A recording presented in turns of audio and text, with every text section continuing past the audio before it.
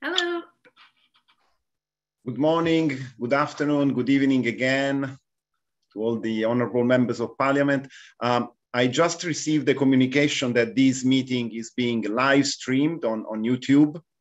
Of course, it's going to be recorded. It's, as you know, the 42nd PGA annual forum. As practice of our organization, this meeting is a public meeting open to all the 1,100 and plus members of parliament of PGA from our 132 countries. This year is exceptionally conducted online, but next year will be in person. And we will be ready to start very soon at 8 o'clock or some minutes immediately thereafter. Let me repeat the announcement regarding the interpretation. You will find an icon on the bottom right side called interpretation, interpretation, where you can choose either English, French, Francais, or Spanish, Espanol, to follow the proceedings in the language of your preference. Oh, and I see the president of PGA, Margareta Sederfeld, joining us. Good morning. Good morning, Secretary General. It's a pleasure to be here with all of you, even if it's on the online, but we have all of us get used to this format. So I am pleased to see you today and look forward our today's meeting. But I will give back the floor to Secretary General. Thank you, Margareta. I was just doing preliminary announcements. I see also our chairperson of the International Council from Pakistan, Naveed Kamar. I think it's evening for you, am I right? Yes, it's evening at 6 o'clock, just the right time. Well, not too bad, not too bad. I see several board members, many distinguished parliamentarians joining us from different sides of the world. We have more than 100 registered participants, including, of course, our partners, colleagues from civil society, government officials, but we expect a number to attend today, a number to attend tomorrow, which will be on the protection of the oceans. Maybe some of you, hopefully, will decide to attend both. All the proceedings of this event will be registered, will be recorded, and will be available online on the pgaction.org website. And they are now also web streamed on our YouTube channel. In fact, we're being recorded from this very moment. My name is David Donat Catena. I'm the Secretary General of Parliamentarians for Global Action. We are not starting yet, but I would like to allow maybe a couple of minutes extra for all our participants to connect. Let me continue with these announcements. This is the 42nd Annual Forum of PGA. Any member of parliament or observer is invited to attend. The meeting is web streamed and live streamed as well as registered. Today and tomorrow, we will develop our proceedings from 8 a.m. to 11:30 a.m. Central Eastern Time in the United States, which corresponds to 2 p.m. to 5:30 p.m. Central European Time, corresponding to our Hague offices. But we are very delighted to see so many of you coming from so many time zones, even very early in the morning. The official co-host of our event is the Parliament of Belize, and we will hear soon from the Speaker of the Parliament, who is a board member of PGA. And once again, maybe for the final time, if I'm allowed, you can follow and participate actively in the proceedings, because this is a meeting, it's not a webinar, by also intervening, requesting the floor, making use of the chat bottom or the end sign in your reactions. And you can do so in 3 languages, English, Spanish, and French. There is an icon on the bottom right side on interpretation, and you can choose either of the 3 languages for you to listen and also, of course, to intervene.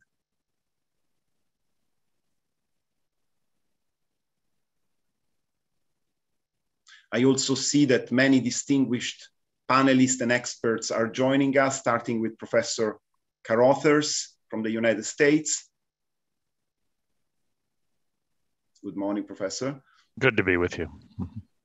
Wonderful.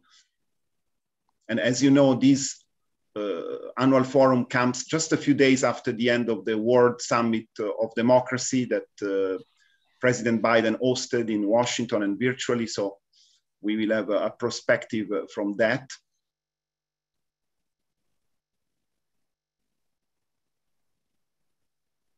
I also see our colleague from, I believe, Melbourne, Australia, if I'm not mistaken. Am I right? Tom Daly? Yes, indeed. Okay, Dr. Daly. Based in Melbourne, but an Irishman. Okay, wonderful. But what time is it in Melbourne? It's just midnight here. We're used to that kind of time here in Australia if you want to do anything internationally. It's great. It's really great. And it shows how addicted all of us are to PGA, to see that it's morning, it's evening, it's midnight, it's the mid of the day, and we are still here. It's absolutely amazing.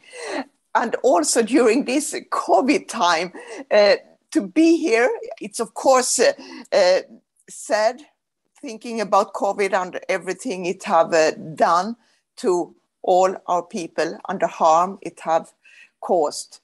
But it's important that we as parliamentarians continue our work, and we do so. And I think it's impressive to meet with you, all colleagues from all over the world, and continue the dialogue with our discussion. So I can't say how grateful I am for this, because it's a huge opportunity. And a lot of us, we are also struggling with the COVID, as we don't meet, we don't see, and it's difficult to get this kind of discussion.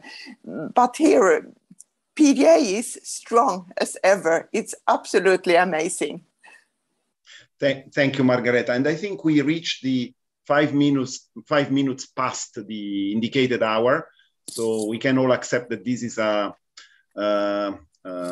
normal delay. And on behalf of the Secretariat, as Secretary General, I'm very happy to give the floor now to the two opening speakers and hosts of this event, the Speaker of the Parliament of Belize and the President of Parliamentarians for Global Action, to this 42nd annual forum of PGA, day one, entitled The Antidote to Authoritarianism, Parliamentarians as Champions for Democratic Principles and Institutions. Honorable Valerie Woods, Honorable Valerie Woods, Speaker of the Parliament of Belize, and Honorable Margareta Sederfeld, President of PGA. You have the floor. Thank you.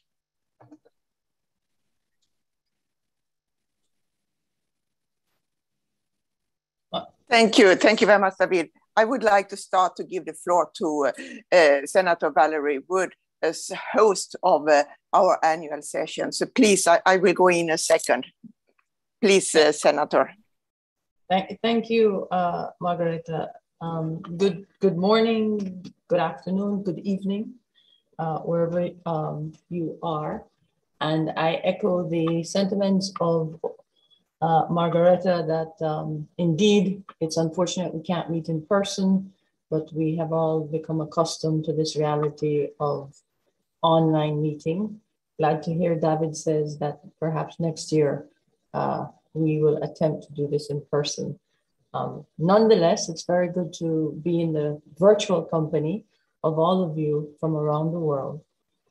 Distinguished colleagues and participants, on behalf of the National Assembly of Belize, it is my distinct pleasure to host this momentous event and to be here with you today.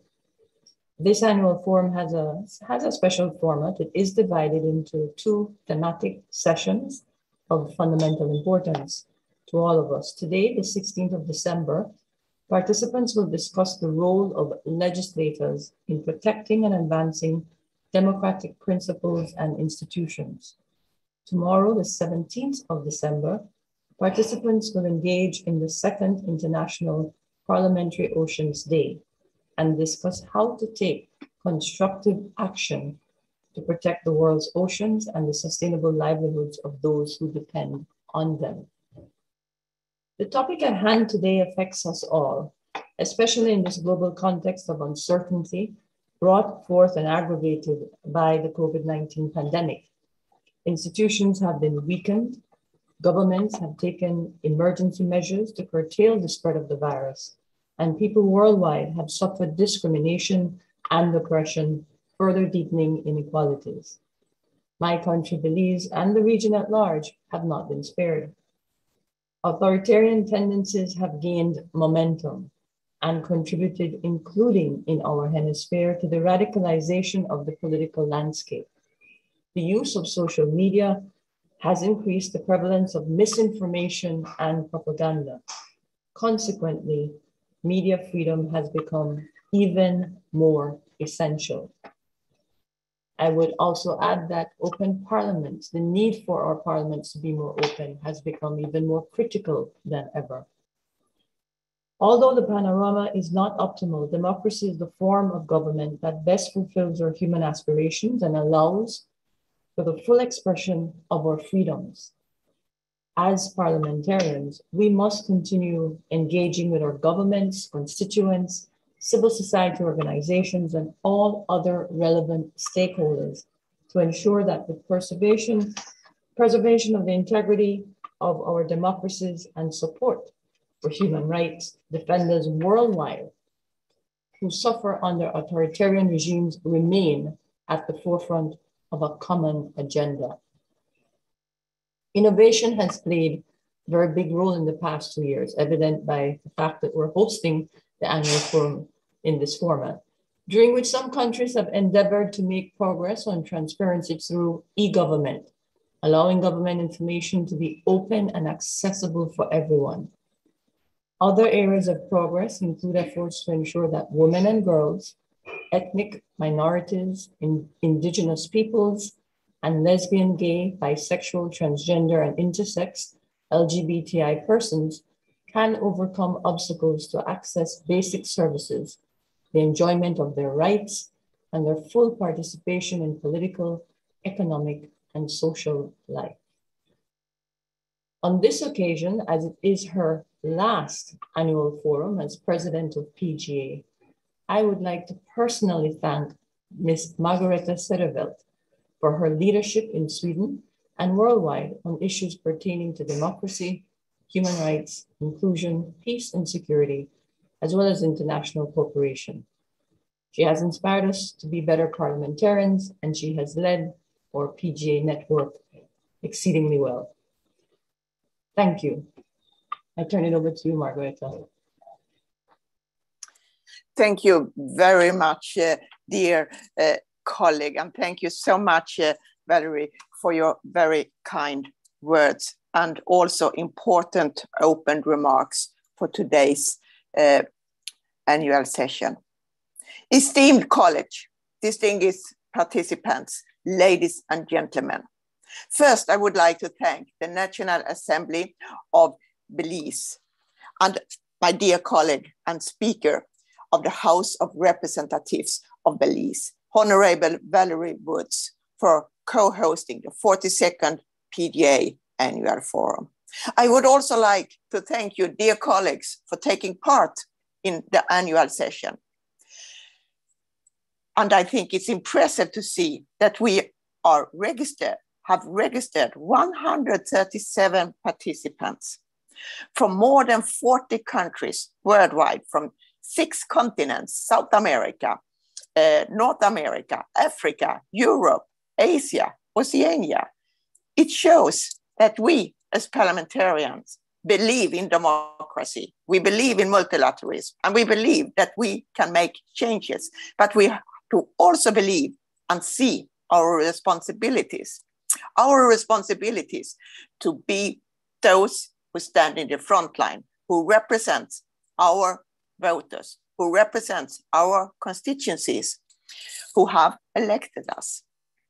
I would also like to thank you, express my gratitude to PGA Secretariat.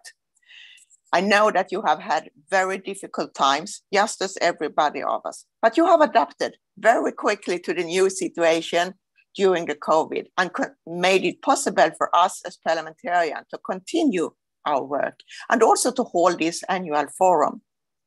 And I would also like to say to all of you that this meeting will be continued to be chaired by our Secretary General, David Donald Carter. And it's because that the Secretariat is the one who have invited us for this meeting. So they are in control of the invitation and also all of us participation. So I think this is really, I would like to mention this because it's important that the meeting is conducted in a good way and good manner where everybody can get the floor and it goes together with who is the chairperson. So after my introduction speech, I will give the floor back to Secretary General David Donald Carter, who will be leading us through today's meeting.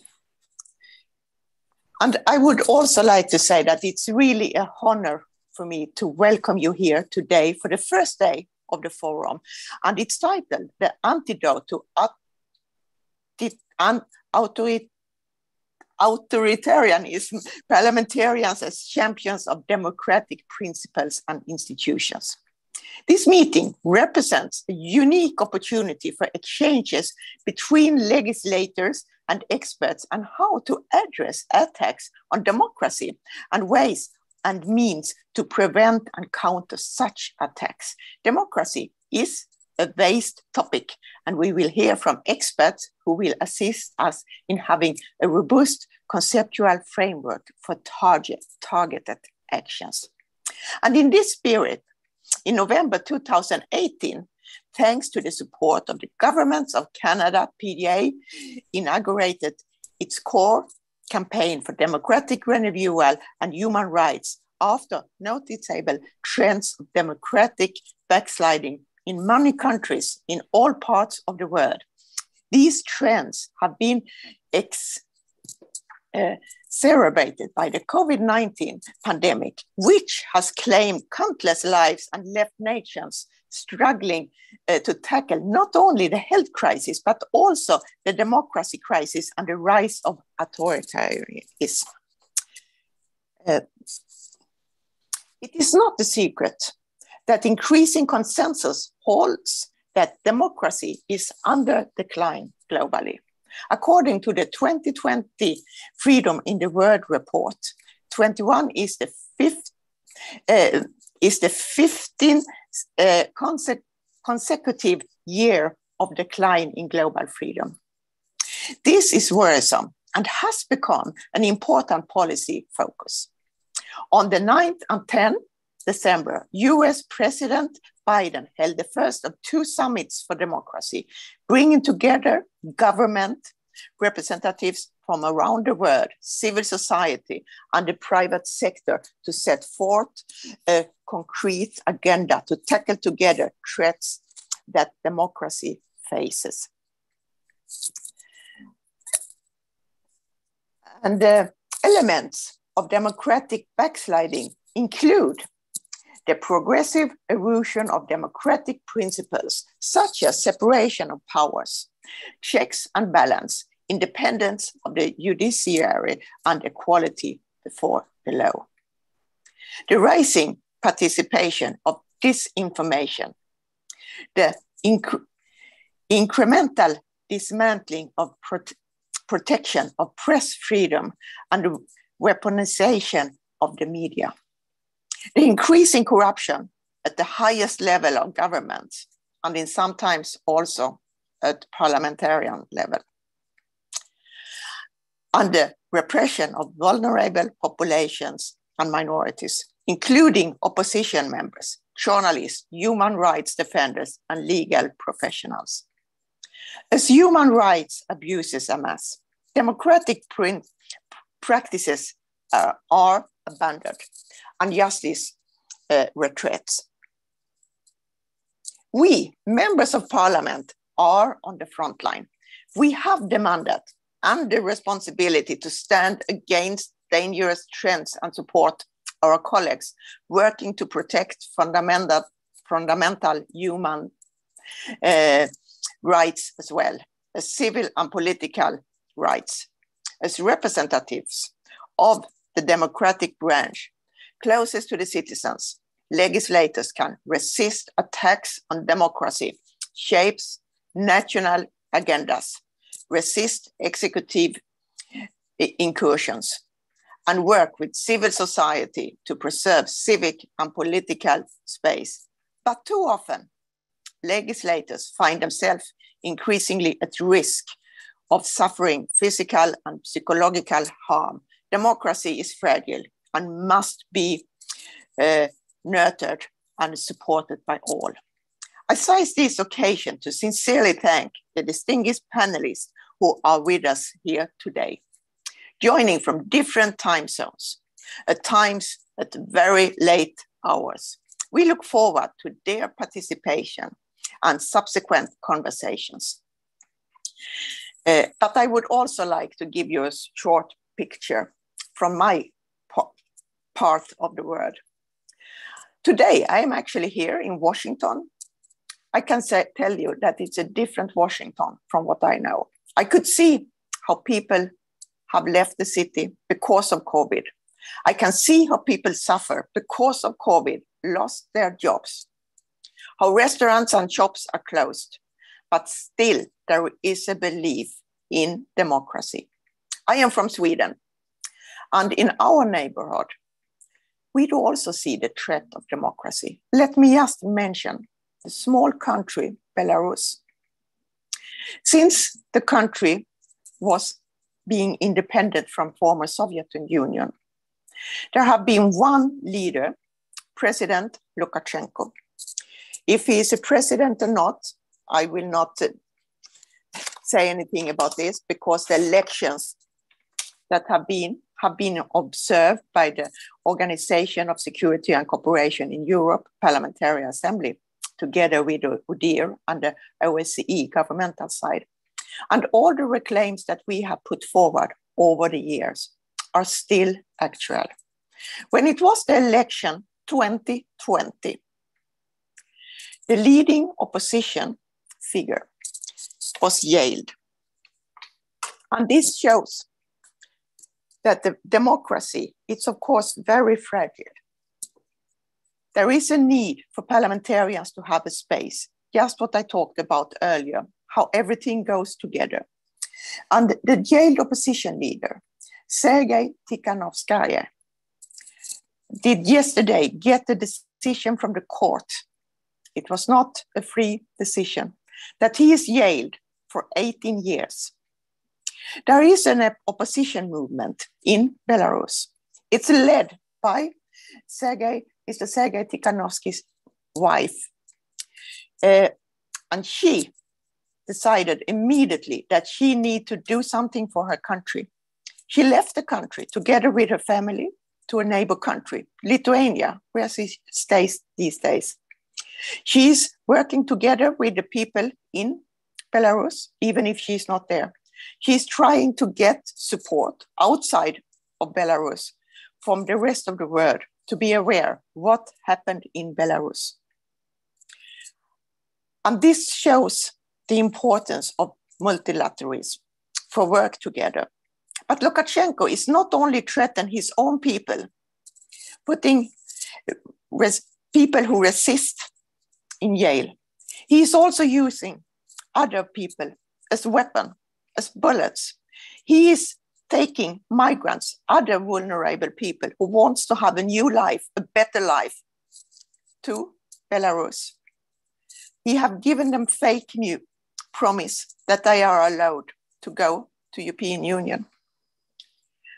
I see what's happened in Belarus as a terrible, most terrible example of how a dictator is misusing his power. And this is one example. There is a lot of other examples. And we, as parliamentarians, we have to act, not with limited people, but with the support of rule of law, with the support of democracy, and with support of a free world.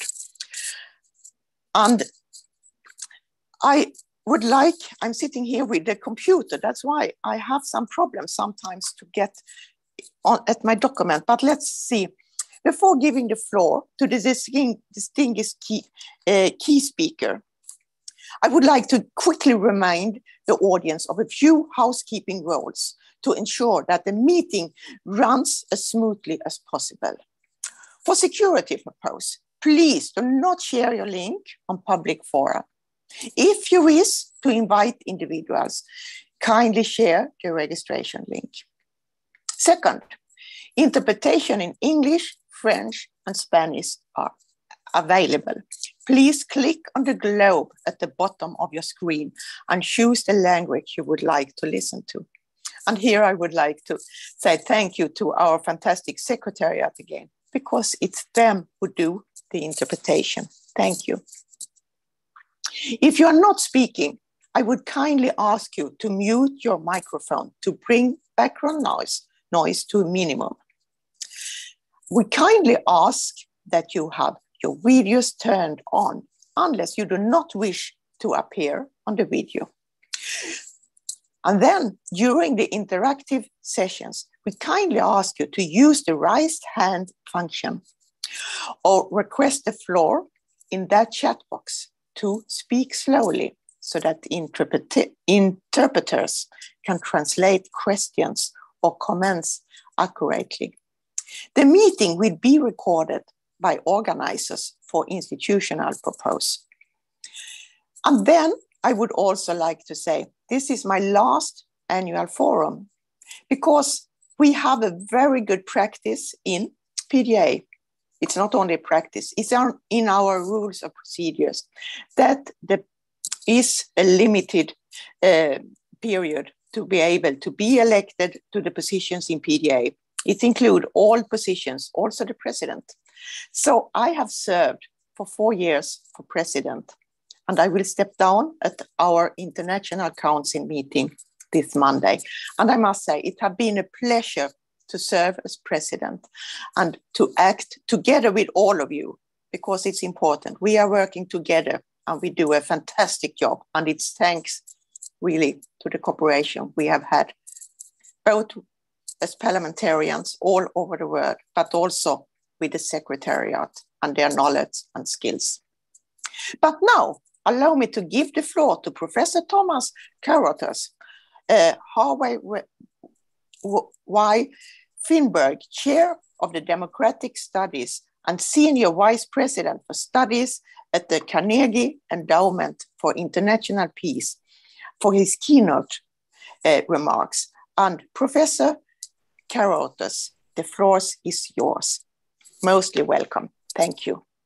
Thank you very much, and thank you for the introduction, and greetings to everybody. I've been asked by the organizers to say a few words about the Democracy Summit that the United States convened last week, but also to say a few words about women's leadership and representation in the current international context. So let me do that. Let's start with the Democracy Summit. So the summit was held last week. It was a 2-day affair, about 6 hours each day. It was virtual by necessity. 89 heads of state took part. They took part in the form of 3-minute speeches that they submitted by video, and all of these speeches were streamed live at the summit. In addition, there were a number of summit sessions. President Biden opened the summit, and then there were some closed plenary meetings with heads of state and President Biden. And then there were also some panels on the 3 different themes of the summit, which were countering authoritarianism, supporting human rights, and fighting corruption. In addition, a number of civic actors took part in the summit, as well as some private sector actors as well. So why did the Biden administration convene a summit in the first place? I think there were really 2 things motivating the Biden team to do this, and it took a lot of work during the first year of their administration to plan this summit, so it wasn't something they did lightly.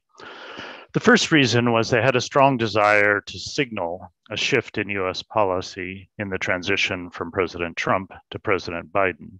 There were many areas of shifting policy, but the Biden team really wanted to send out a clear signal to the world that the United States is returning to the stage of support for democracy internationally, and they thought a summit was a way to do that in a very tangible way.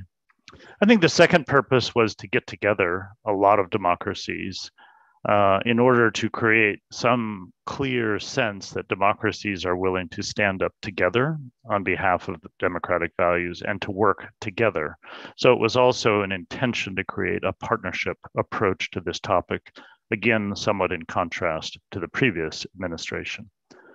But the summit was not, and we should be clear about this, the summit was not an effort to create a democratic alliance, an ongoing alliance of countries. It was not an effort to create an ongoing club or grouping that would continue past the summit framework.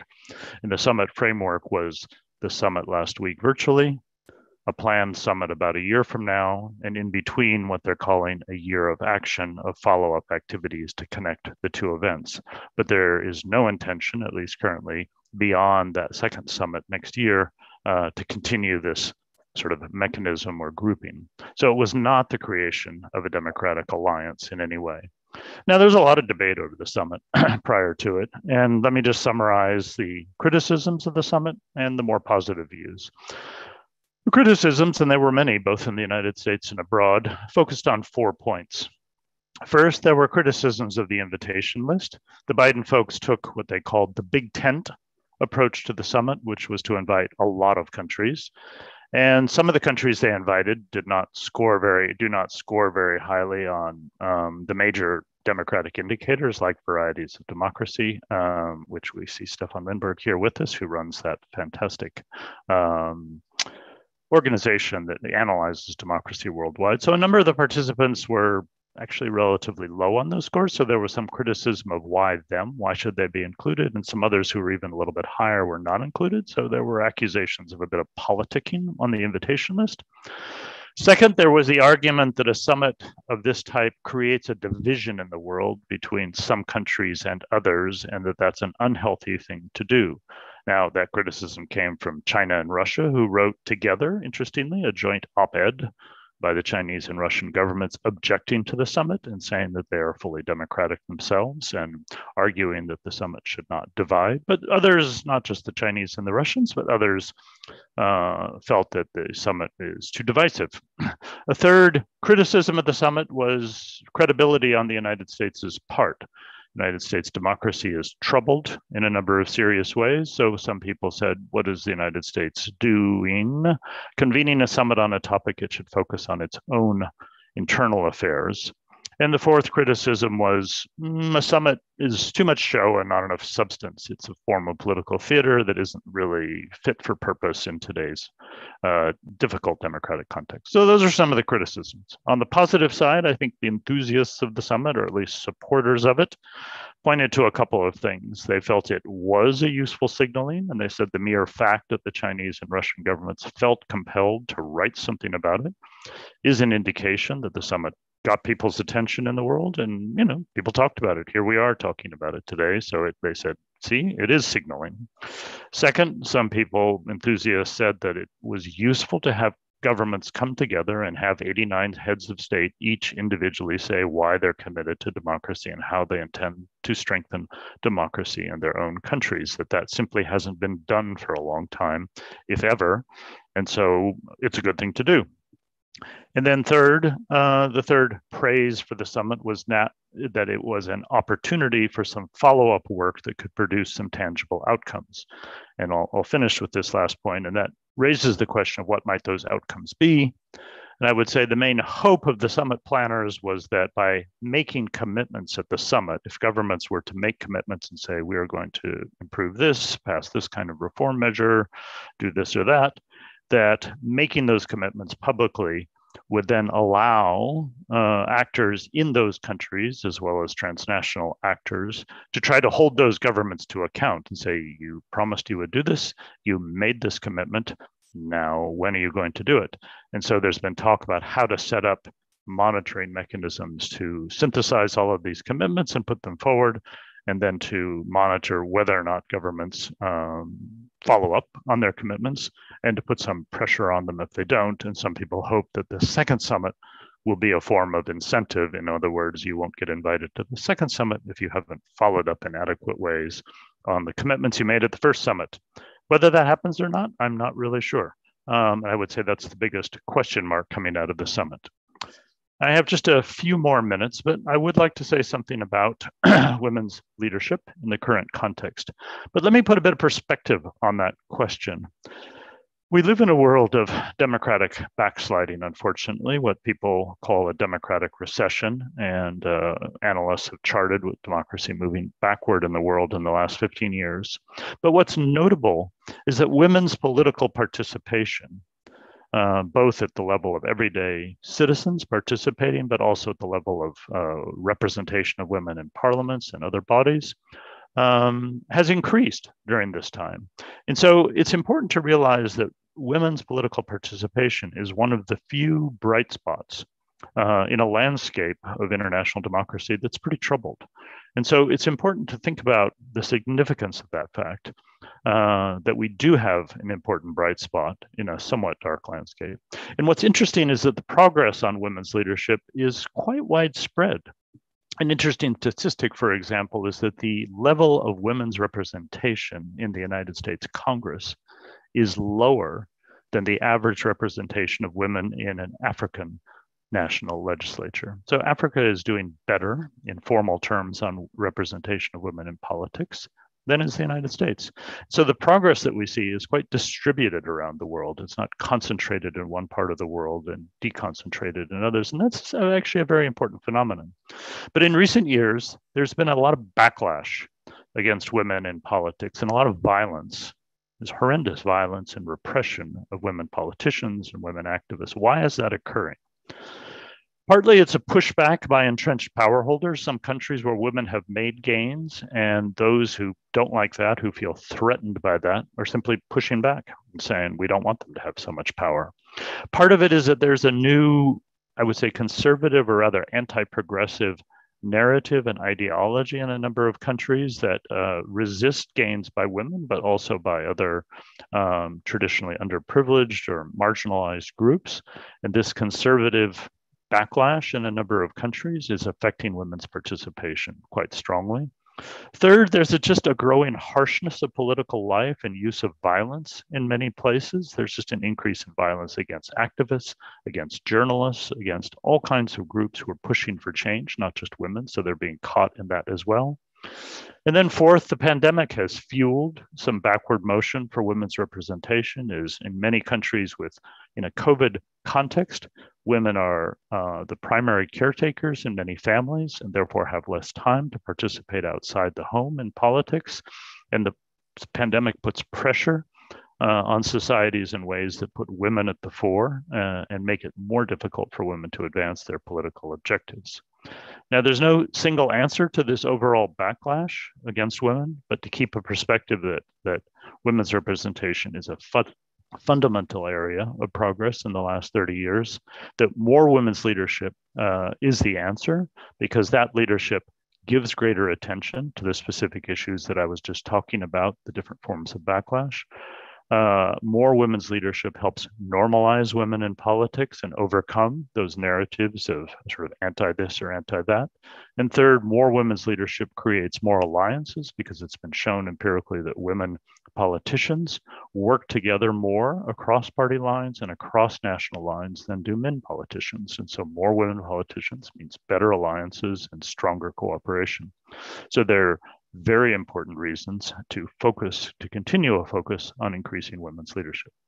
So that's a bit about the summit and a bit about women's leadership. I'm not sure if there's any time for questions or comments. I'd love to engage in the discussion. We have time, but I have a feeling it's a tight agenda and you may need to move on to the next thing. But thank you for the chance to speak to you. I wish you all the success with your meeting.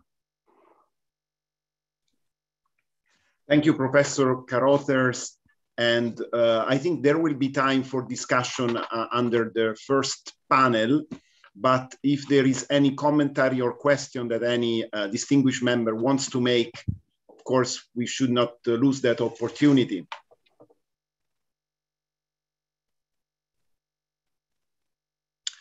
Then if that's not the case, without further ado, I will give the floor to the chairperson of the first panel, who is a distinguished board member of PGA, Honorable Kasturi Patto from Malaysia.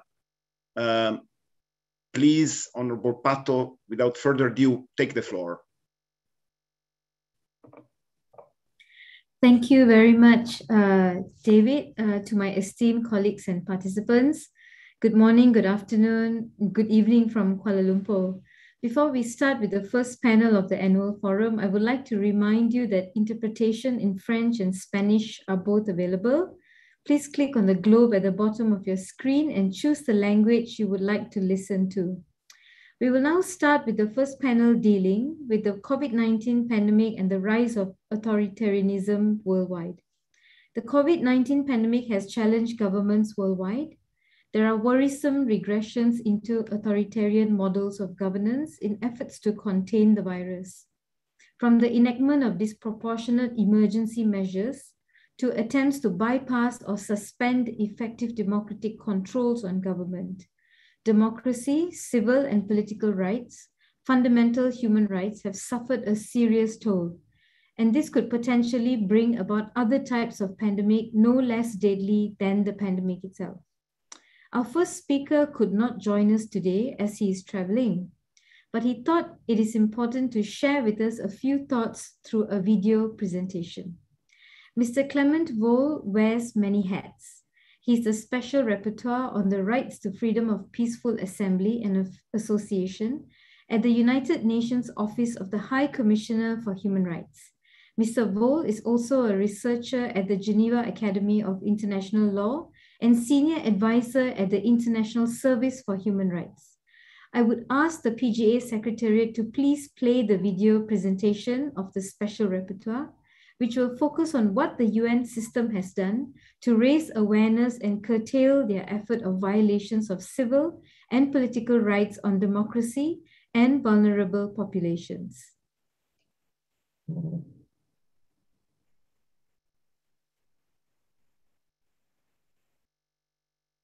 To the Parliamentarian for Global Action and to the Parliaments of Belize for the kind invitation to such an important forum. I'm sorry that I'm not able to join you virtually today as I'm currently on mission in the field and appreciate the opportunity to share my thoughts through video. The COVID-19 pandemic has posed unprecedented challenges to the human rights around the world, including to the exercise of the right to peaceful assembly and of association.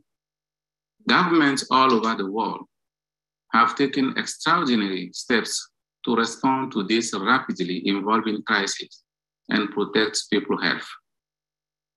Many governments have responded to the global health crisis with a human rights perspective. I applaud those efforts.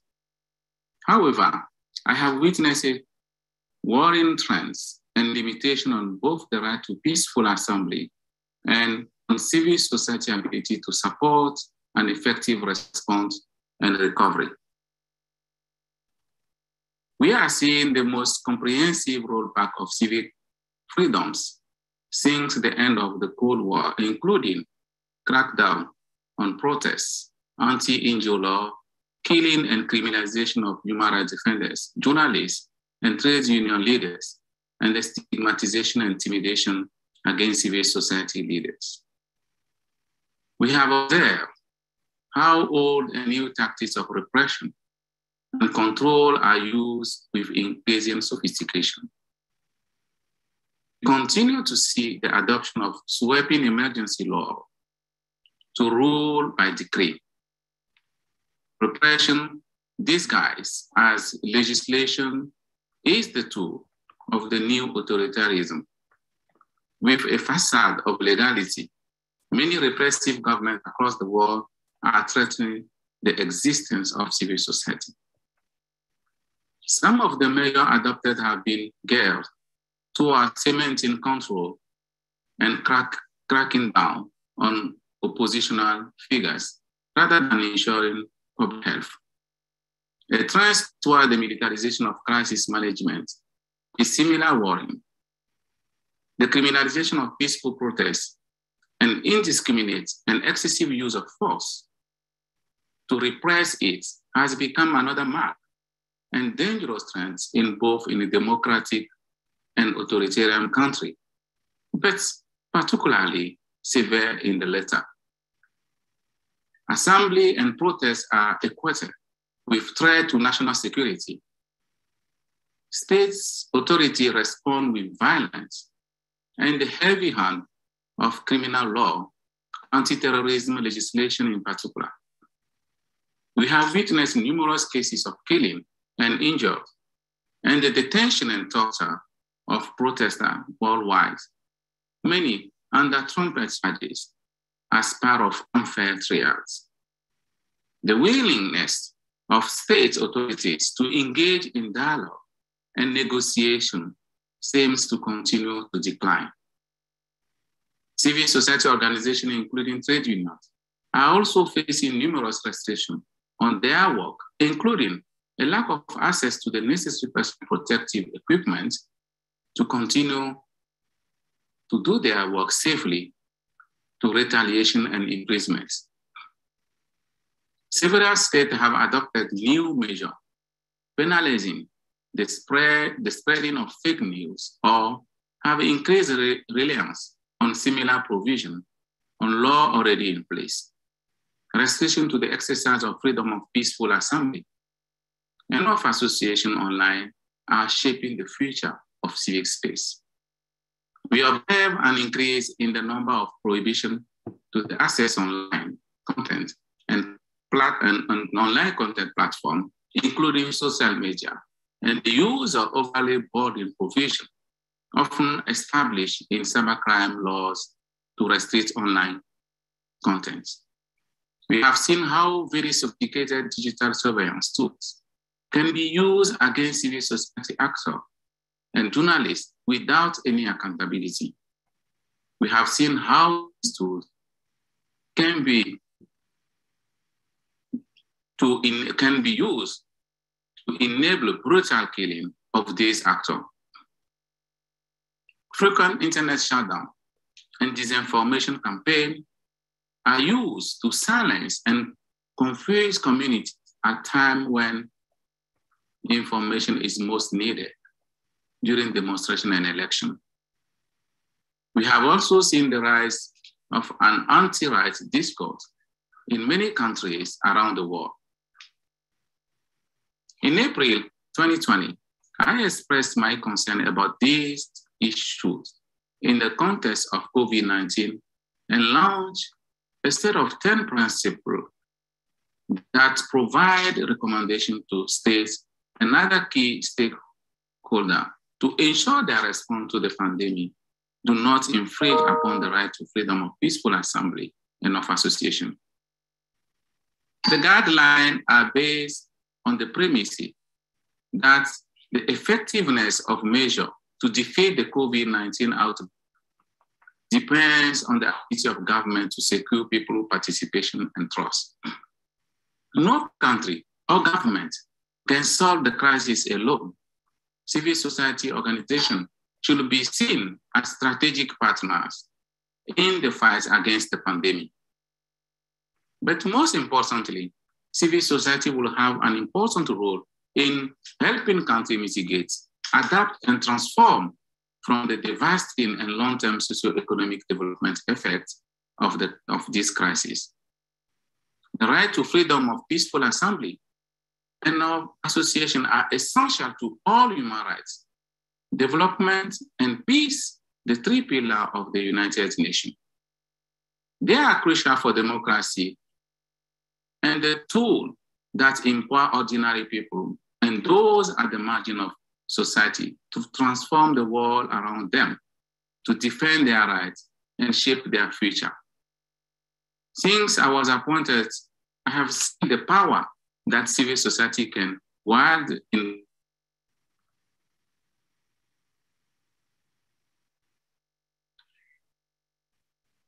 from its establishment over 10 years ago. My mandate has been crucial in advocating for these rights, considering its interlinking with other rights and its significance in building together a peaceful and inclusive world where no one is left behind. It is not incidental that the UN Secretary General issued on the United Nations 70th anniversary the call to action for human rights and the respective common agenda, where he emphasized the importance of public participation and civic space in the pursuit of the fundamental freedom and compliance of 2030 Agenda for Sustainable Development. My mandate thematic reports provide a blueprint for the legal and institutional reform and provide guidance to the states on responding to emerging challenges and better protects the right to freedom of peaceful assembly.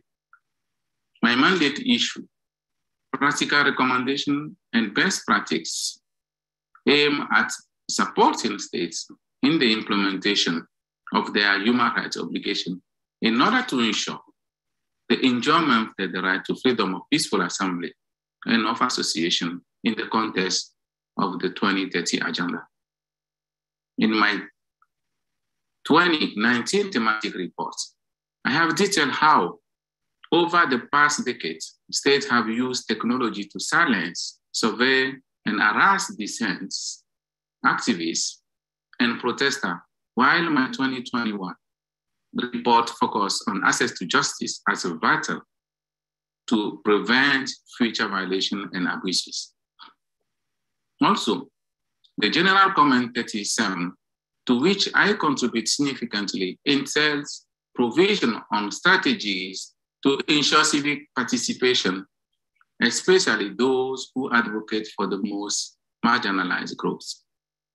Association and civil society organizations should be allowed to form and receive funds, both national and international, without interference. These associations and human rights defenders should be protected when they decided to assemble, be it independently, spontaneously, or with anticipated notification. It is a key that notification regimes are not considered as permission or prior authorization. Peaceful assembly, especially on matters that are critical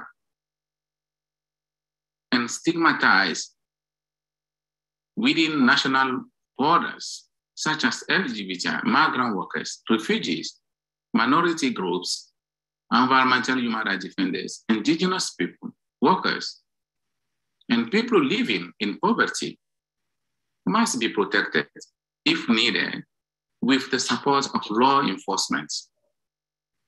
Also, peaceful counter-protesting must be protected. The mere fact that an assembly tackles a critical issue does not justify to consider this assembly as violent.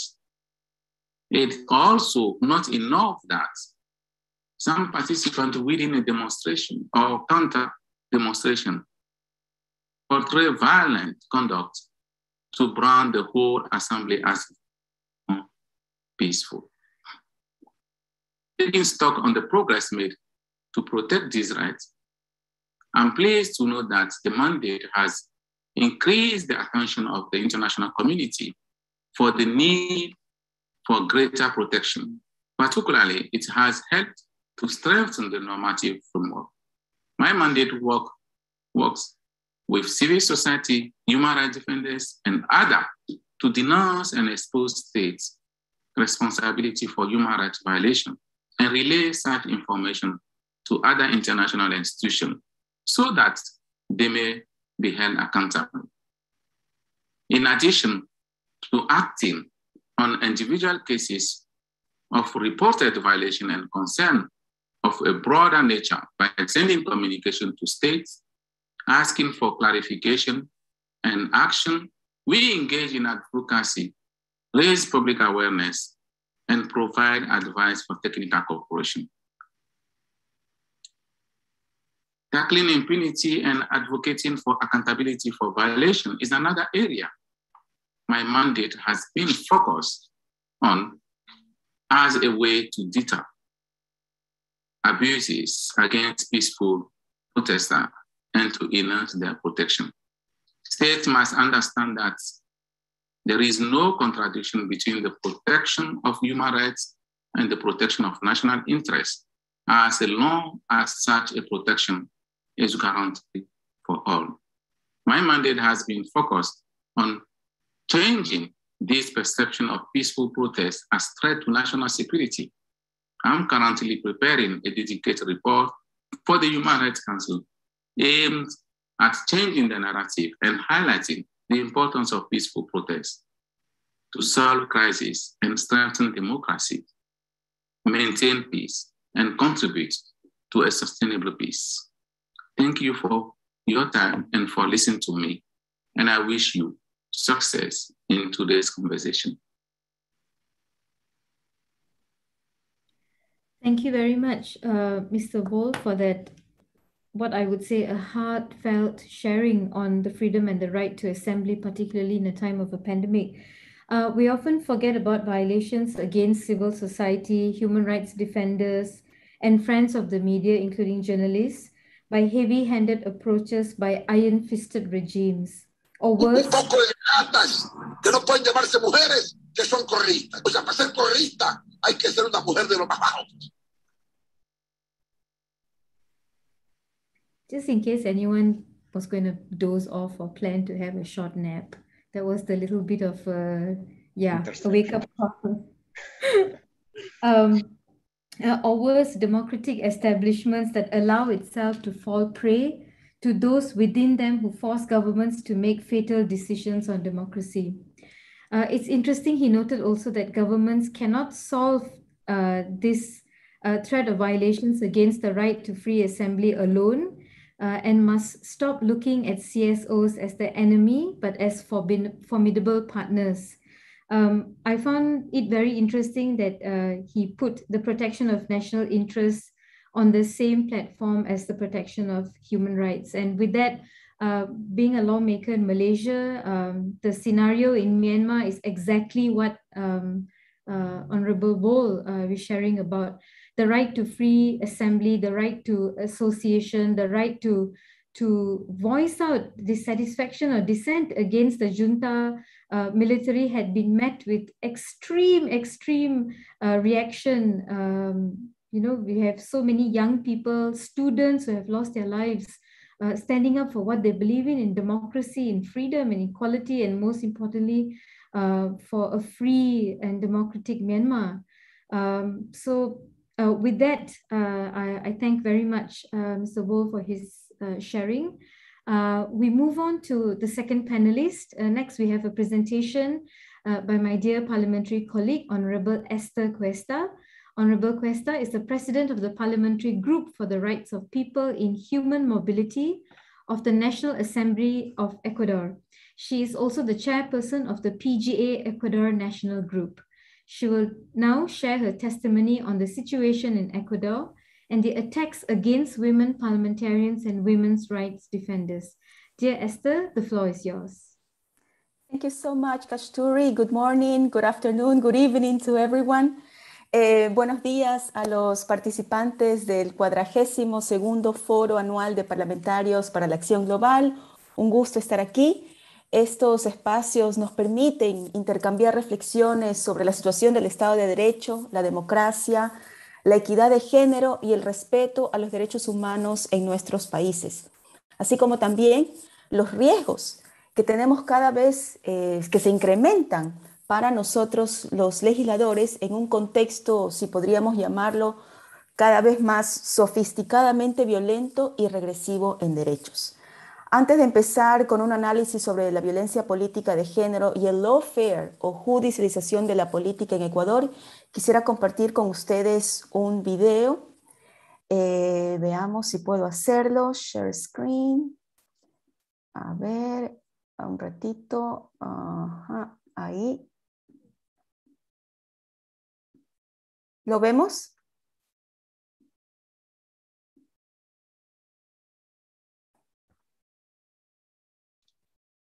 No, not yet, Esther. It's not yet Not visible. yet. Oh. A ver, un ratito. Perdón un ratito. Okay, now yes. Ahora sí, perdón.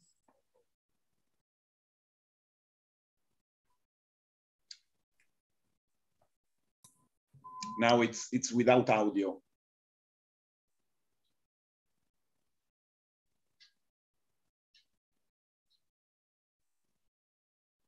We can watch it, but we cannot hear the sound.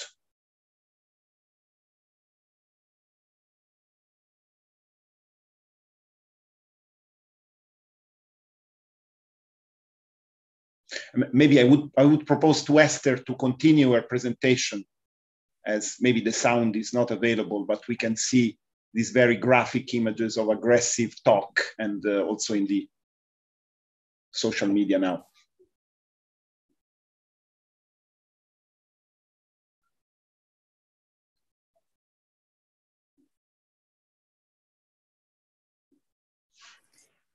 Okay, so estas imágenes violentas, misóginas, racistas, hablan de la presidenta de la Asamblea Nacional, dan una idea también de lo que vivimos las mujeres que hacemos política en el Ecuador.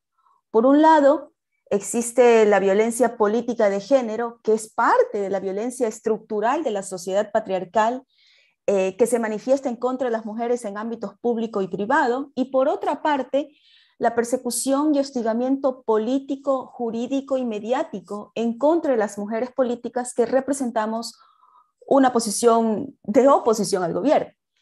Eso es parte de lo que conocemos como lawfare o guerra judicial, concebida y utilizada por grupos de poder político, económico, y que es parte de estrategias geopolíticas en nuestra región.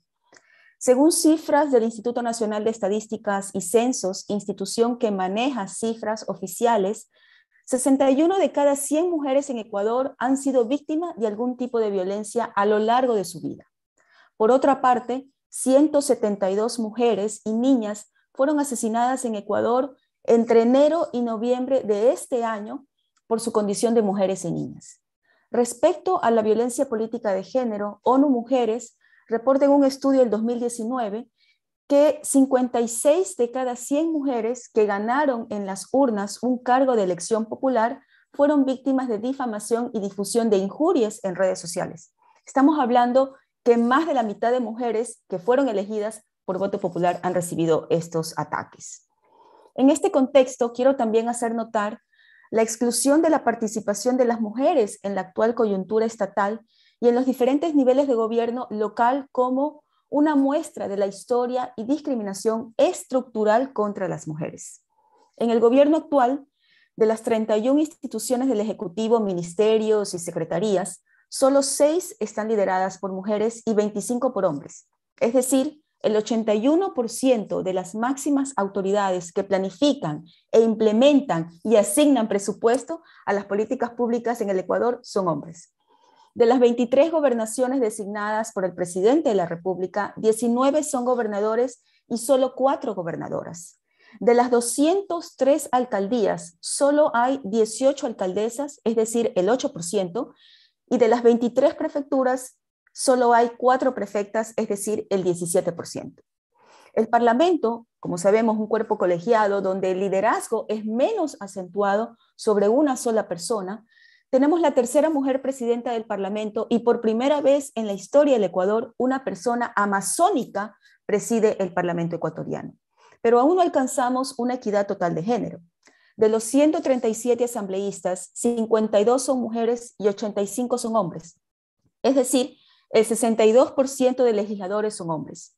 Y en cuanto a las presidencias de comisiones, 81 están lideradas por hombres y 19 por mujeres, es decir, de las 13 comisiones, solamente 3 hay mujeres. Y 13 son dirigidas por hombres. La Corte Nacional de Justicia está conformada por 21 jueces, de los cuales 16 son hombres y 5 mujeres. Es decir, el 76% son hombres y 24% mujeres. El Consejo Nacional de la Judicatura tiene 5 consejeros, 3 hombres y 2 mujeres. La Corte Constitucional, compuesta por 9 jueces, 5 hombres y 4 mujeres. No hay instancia nacional de justicia en el Ecuador donde las mujeres seamos mayoría o tengamos al menos el mismo porcentaje de participación. Como lo mencionaba al inicio, de manera frecuente la violencia y discriminación política de género en Ecuador se vincula con el lawfare, lo que entendemos como el uso indebido de instrumentos jurídicos para fines de persecución política, destrucción de imagen pública e inhabilitación de un adversario político. Aquí la prensa hegemónica juega un papel fundamental, combinando acciones aparentemente legales, que son realmente acciones antijurídicas, con una amplia cobertura para presionar a jueces, mientras que los opositores políticos son juzgados mediáticamente antes de ser juzgados en tribunales. El lawfare, junto a la violencia política de género, constituye un agresivo cóctel en el escenario de la política, lo que podríamos llamar el lawfare de género. En Ecuador, como en algunos países de América Latina, la aplicación de esta fórmula de persecución y hostigamiento es aplicada para atacar a mujeres políticas, que de forma radical y consciente se han opuesto a los gobiernos de turno o gobiernos o grupos de poder político, mediático y económico. Un ejemplo claro es el relacionado con Paola Pavón, prefecta de la provincia de Pichincha y ex legisladora, quien luego de las movilizaciones sociales de octubre del 2019 fue víctima de persecución política por su militancia en un partido de oposición al gobierno y fue privada de libertad por 71 días, vulnerando sus derechos procesales, al punto que la Comisión Interamericana de Derechos Humanos emitió medidas cautelares a su favor junto a otros compañeros detenidos y su proceso aún continúa. La ex legisladora Soledad Buendía narra en su artículo Lawfare y violencia política contra las mujeres, escrito desde el asilo en México en 2019, el testimonio de cómo el lawfare toma una forma particular contra las mujeres por el hecho de ser políticas, que más allá de la discriminación contra las mujeres, hay un ensañamiento en el uso de la violencia contra ellas que incluye la misoginia con expresiones sexistas, discriminatorias, degradantes, descalificadoras, que invisibiliza el protagonismo y liderazgo de las mujeres con el fin de menoscabar su imagen pública y sus derechos políticos. Así, por ejemplo, las ex parlamentarias Doris Solís y Marcela Guiñaga y la parlamentaria Pamela Aguirre, aquí presente, han sido acosadas y hostigadas por la Contraloría y Fiscalía General del Estado, incluso durante el embarazo y lactancia materna. Y las ex parlamentarias Aguiñaga, Gabriela Rivadeneira y Marcelo Holguín enfrentaron un proceso de indagación previa en la Fiscalía General del Estado por un supuesto delito de instigación a consecuencia del paro nacional de octubre del 2019. Estas acciones intentan amedrentarnos, que tengamos miedo para inmovilizarnos políticamente. Los ataques mediáticos, editoriales y noticias denigrantes en contra de las mujeres políticas han sido múltiples, sistemáticos y coordinados. Las noticias falsas y las difamaciones en redes sociales y en los medios de comunicación públicos y privados llegaron a violencia de tipo sexual, incluso con videos pornográficos. Los testimonios de parlamentarias y exparlamentarias nos señalan que hay un incremento progresivo de la violencia que muchas veces inicia con memes que pueden parecer chistosos, que van increciendo con ataques en medios de comunicación por su condición de mujeres, por su militancia política progresista, llegando al enjuiciamiento, encarcelamiento y hasta el exilio. Habría que analizar más a fondo y desde una perspectiva de género hechos como los acontecidos durante el periodo legislativo anterior en Ecuador, cuando se destituyó a 6 asambleístas. Primero, a las 3 mujeres, una de las cuales fue un claro ejemplo de lawfare, Sofía Espín, que fue incluso reelegida en las últimas elecciones parlamentarias. Y luego a 3 hombres, de los cuales se lo destituyó, uno cuando ya estaba privado de libertad, el otro cuando ya estaba prófugo de la justicia, y el tercero fue destituido a 72 horas que concluya su periodo legislativo. Y esto pues sin nombrar las 3 mujeres parlamentarias y un parlamentario que solicitaron asilo en México durante el periodo legislativo anterior. Ahora observamos en el Ecuador una nueva ola de lawfare de género. Varias legisladoras han sido víctimas de violencia de género en el Pleno de la Asamblea Nacional y de acoso violento a través de redes sociales por manifestarse abiertamente en oposición al gobierno, por fiscalizar la gestión gubernamental o por pedir explicaciones sobre la vinculación del presidente de la República en el caso conocido como Pandora Papers, que asocia a políticos, funcionarios públicos y multimillonarios y cuyos bienes se encontrarían en paraísos fiscales. En septiembre de este año, la asambleísta Luisa González hizo público diversos ataques de género que recibió por participar en política.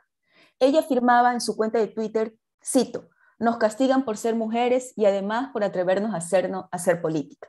Y mencionó los múltiples ataques que recibió por participar en política, como por ejemplo, la segunda mujer de Correa, refiriéndose al expresidente Rafael Correa, zorra, miseria humana, amante de Correa, y afirmaba con mucho acierto que cuando una mujer sobresale políticamente, empiezan los ataques de carácter sexual.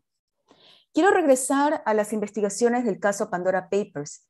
La legisladora Mónica Palacios, junto a otros militantes del movimiento de oposición UNES, ofrecieron una rueda de prensa mencionada sobre este caso, lo que ocasionó una agresiva reacción de los grandes medios de comunicación. En ese contexto, el asambleísta Diego Ordóñez, del partido gobernista, a través de su cuenta de Twitter, afirmó, refiriéndose a la asambleísta Palacios, que, cito, pasar del tubo a la curul y surgen estas argucias torpes. Termino la cita. ¿Qué significa esto? Que él trató de minimizar su accionar al asociarla como una mujer que baila en un tubo, que baila en un strip club, mientras circulaba en WhatsApp un video supuestamente sensual y sexual de ella para menoscabar la seria fiscalización que realizaba al presidente de la República desde su rol como parlamentaria y la propia legalidad de la condición de presidente del señor Lasso, pues la ley ecuatoriana prohíbe a funcionarios públicos tener capitales en paraísos fiscales. La asambleísta Palacios presentó una queja y el legislador Ordóñez fue sancionado por el Consejo de Administración Legislativa con 15 días sin remuneración, sanción que cumplirá el próximo mes.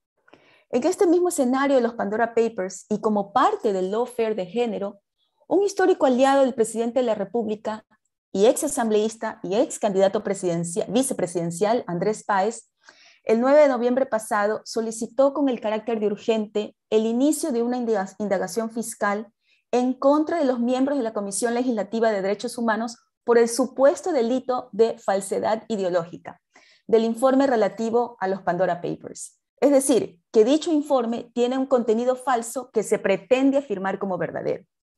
Y aquí debo recordar que 3 mujeres políticas, parte del movimiento de oposición UNES, son miembros de la Comisión de Derechos Humanos: Paola Cabezas, Victoria de Cintonio y Fernanda Estudillo.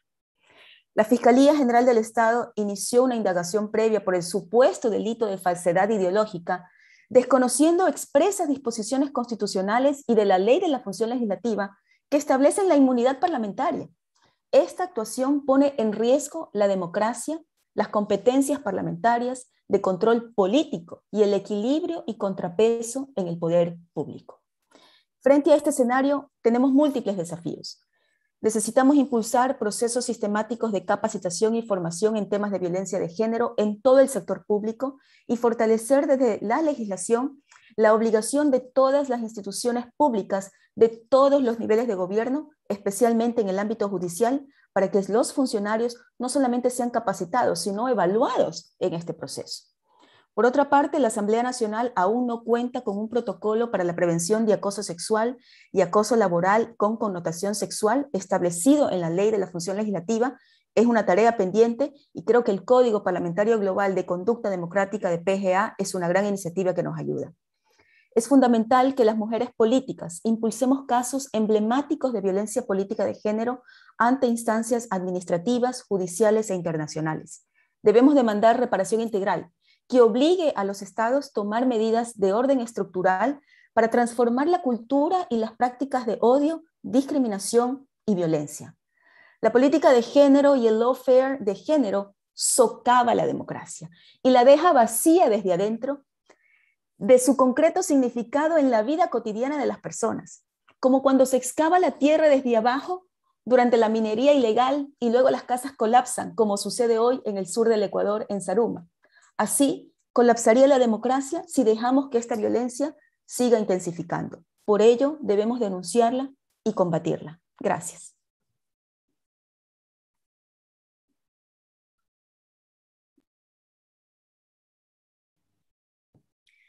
Thank you very much, Esther, for that very important sharing. And this right after the 16th day of activism of violence against women celebration all over the world. You raised a lot of very pertinent points, and particularly on the situation that's going on in Ecuador, and our solidarity and support with you and all the other female lawmakers and human rights defenders there who are still battling and struggling in a misogynistic, in a discriminatory environment. And I hope that this would open the eyes of governments and other lawmakers who are here with us today to urge their governments, to urge their parliaments to sit up and take note that women who make up more than half of the world's population are the ones who are at the end of treated badly, treated like second-class citizens, and worse in other countries where you have civil laws and religious laws entwining, and that brings about more discrimination and pressure for women. It's terrible to hear about women being assassinated, murdered at this time and age, and it's something that you thought you would only have heard when you were a child growing up, and it's still happening today. And it is something that is extremely important for all of us to take note of. And just because if it doesn't happen in our countries, because it doesn't happen in our parliaments, it doesn't mean that we don't intervene and urge other parliaments and other governments to move in the right direction and to do what is right. I particularly liked what you said about the threat of progressive women to conservative and misogynistic governments. And I think many of the female lawmakers here can attest to that if they come from societies or governments that have taken a very long time to acknowledge the presence of women, or for the voices of women to be heard in their national assemblies and parliament. I look forward to hearing questions regarding the rights of women and protection for women parliamentarians. But before that, may I request everyone to switch on your cameras for us to take a group photo. Yeah, can we all do that before we move on to the next speaker?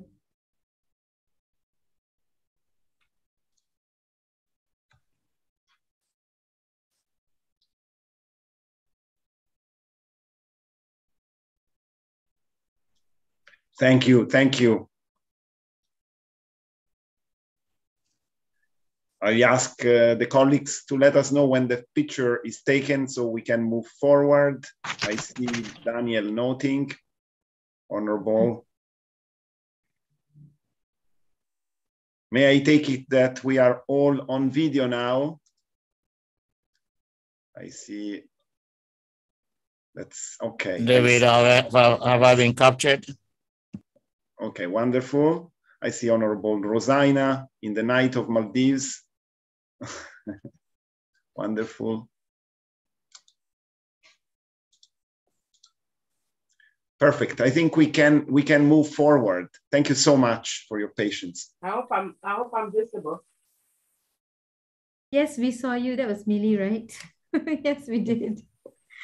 Thank you very much, Honorable Esther. We will now give the floor to Dr. Tom Daly, who is the Deputy Director of the University of Melbourne School of Government and the Director of the Platforms Democratic Decay and Renewal, DMDEC, and the COVID-DEM. It is my understanding that it is past midnight in Melbourne. Sincere thanks, Dr. Daly, for being here with us to talk about the potential effects of the recession of American and European leadership on democracies and autocratic regimes. Dr. Daly, the floor is yours. Thank you, and I'm happy to be here, even though it is late. So good morning, good day, and good night to all of you, wherever you are. And thank you to the PGA for inviting me to this important event. I'm honored to be here. And thank you to the House of Representatives of Belize for hosting us. I've been connected with the PGA for a number of years now, and I'm always eager to collaborate with you, as really committed democratic leaders. So I've been asked to talk to the question, has the recession of American and European leadership weakened democracies and emboldened autocratic regimes? And I should say that, you know, my team and I have been tracking COVID's impact on democracies and autocracies worldwide since April 2020 through our online COVID Global Democracy and Pandemic Tracker. So we look at things like emergency measures, rights restrictions, power grabs, and we look at the good news too. And you can see the URL there in the corner of my background if you want to check out COVID. So when we think about the starting point when the pandemic hit, you know, if global democracy was a patient itself, it was already quite ill when the UN declared a global health emergency 2 years now in January 2020. And our esteemed chair and a number of the speakers have already spoken to the context that was there as COVID hit. You know, we had a 15-year trend of democratic recession. We had new forms of a liberal and authoritarian government, democratically elected, but hollowing out the democratic system through diminishing courts, parliaments, the media, manipulating elections, and so on. And more broadly, by the time COVID hit, democracies, even when they didn't have that type of government, were struggling to deal with intensifying challenges of hyperpolarization, political fragmentation, growing economic inequality, and the lingering effects of the global financial crisis. You have disengaged and distrustful electorates. You have a distorted and fractured information landscape, not only due to social media, but also political misbehavior. And that was all hollowing out the shared reality and trust fundamental to any democratic society. And as we know, you know, democracies were all facing also a reshaped geopolitical environment with the rapid rise of China, especially as an authoritarian superpower, and the increasing employment of sharp power by liberal governments against liberal democracies. And then the pandemic hit. So when we think of the immediate effects, it's still staggering to think about COVID's immediate and unprecedented impact on democratic systems worldwide. You know, by April 2020, an unprecedented number of states, counting for over half of the world, simultaneously declared a state of emergency or introduced emergency measures without a formal emergency declaration. Over 50 states postponed elections with often little certainty as to when and how they would be held. With governments assuming, as we know, sweeping powers, citizens had to submit to rights restrictions, stay-at-home orders, expanded police powers and surveillance apps, you name it. And this was often without anything, especially in the early days, without anything close to an acceptable level of democratic scrutiny because of how parliaments and other institutions like the media were hobbled by the early days of COVID. So in April 2020, for example, it was estimated that across 18 countries alone, suspensions or restrictions of parliament affected about 2 billion people. And that's what, you know, we see in common, democracies having in common across the world. But if you take the world as a whole, I divide sort of democratic responses into a number of categories. And I want to talk about those quickly. So I call the first category the rationalists. This is where governments addressed the pandemic through rational, fact-based policy. They acted within the constraints of the law, and they placed clear limitations on emergency measures to keep as much of the democratic system functioning as possible. So countries like Australia were admired for, you know, getting to COVID zero and some return to normality while respecting the rule of law, at least in 2020. But you see all these democratic deficiencies in the Australian pandemic response, even though it was seen as something like a gold standard response. So you have the sidelining of parliaments across the federation, partly due to a failure to explore alternative means of sitting, like hybrid arrangements with in-person and remote, mixed, as we saw in the UK and Canada. We've excessive reliance on executive lawmaking with weak oversight and insufficient attention to the impact of COVID measures on minorities. So really reflecting who's sitting around the table when decisions are being made, especially where measures are disproportionate. And the sidelining of Parliament seems to reveal a wrong-headed view that rather than a broad-based institutional response to COVID, a command and control action through executive-led responses was the only viable way to address the crisis, especially a crisis of the scale and magnitude of the pandemic. The second category is fantasists. I had to include that category because the US and Brazil fit in there. So this includes governments whose immediate response was impeded and distorted by partial or full denial of the facts presented by the experts and engagement in conspiracy theories. So, the Trump administration's COVID response throughout 2020, as we know, with hundreds of thousands of fatalities and chaotic federal state coordination, it provided an easy target for authoritarian states to boast about their superior virus responses and to denigrate democracies as decadent failures. But we also see how the US abruptly changed tack with the change of government. Broadly landing in sort of more the rationalist camp, the first category I mentioned. And the actions taken to more fully address COVID are as much down to Congress as they were to the new president. So in Brazil too, Congress has acted to constrain the president's worst excesses and sought to hold him to account. The third category, I think, is the category that most of us are really concerned about in many ways. It's the autocratic opportunists, as I call them. So this is where you already had clear trends of democratic decay in place before COVID hit and had already been progressing for years. And governments seemed to recognize the reality of the threat. So unlike the fantasists, they recognized there was a public health emergency, but they pounced on it to expand and consolidate their power. So Hungary here is the poster child. The parliament acted quickly to empower the prime minister to rule by decree, setting no time limit on the emergency measures and arming the government with a new law criminalizing publication of false or distorted facts. And this was just the latest step in a long line of measures disempowering Parliament in a process of democratic decay that has been very weakly confronted by the EU. And that has really weakened the EU's standing as a democratic bloc and its standing in terms of being able to be a voice for democracy outside of Europe. If we look outside of Europe, India's pandemic response was hugely affected by executive domination of the policy-making process as well, distaste for dissent, and you had federal parliament not sitting for 6-month stretches on end. And that's not even mentioning worldwide, the abuses of law, repression of protests, and criticism that Mr. Vool spoke about in his presentation. So wherever we turn, parliaments are key. And the pandemic has underlined how central they are to good governance and to crisis governance.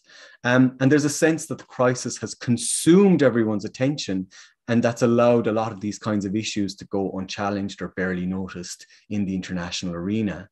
If we move over to the fully authoritarian side, in my mind, in terms of both geopolitical and symbolic importance, what's been most striking is how the Chinese government very quickly after COVID rolled out a series of measures to really reduce Hong Kong's freedoms. So this includes draconian national security legislation and changing the electoral system to effectively ban pro-democracy candidates from contestation for the National Assembly.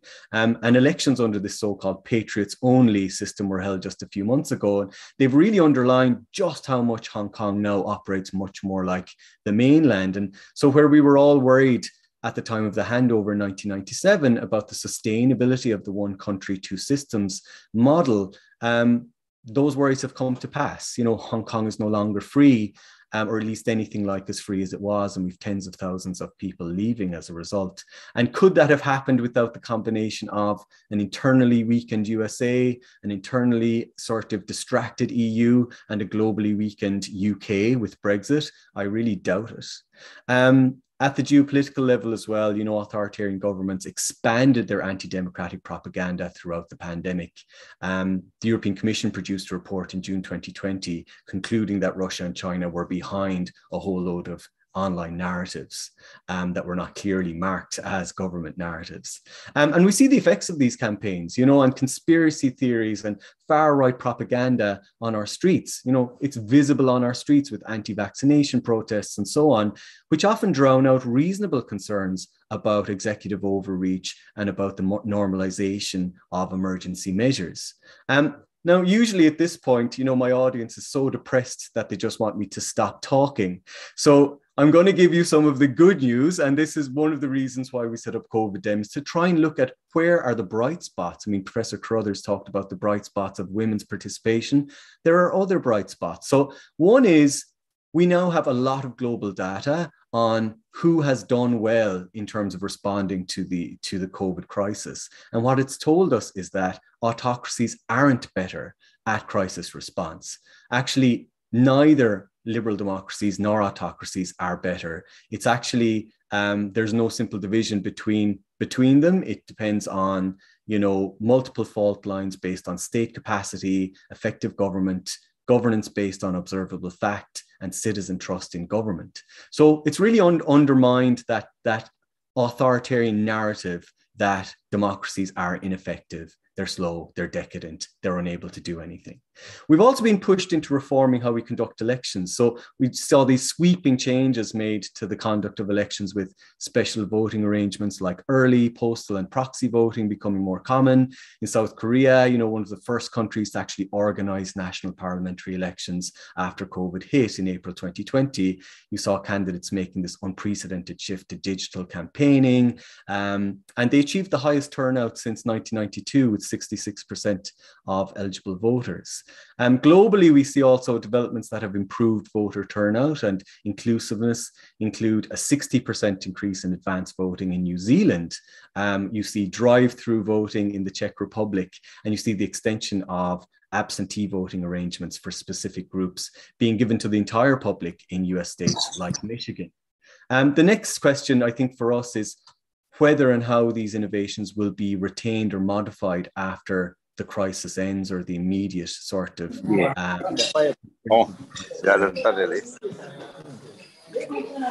or whether there will be a backlash to try and actually put the genie back in the bottle. The third one I want to quickly talk about is just hybrid parliaments, because they present an example of how government institutions can be transformed very quickly.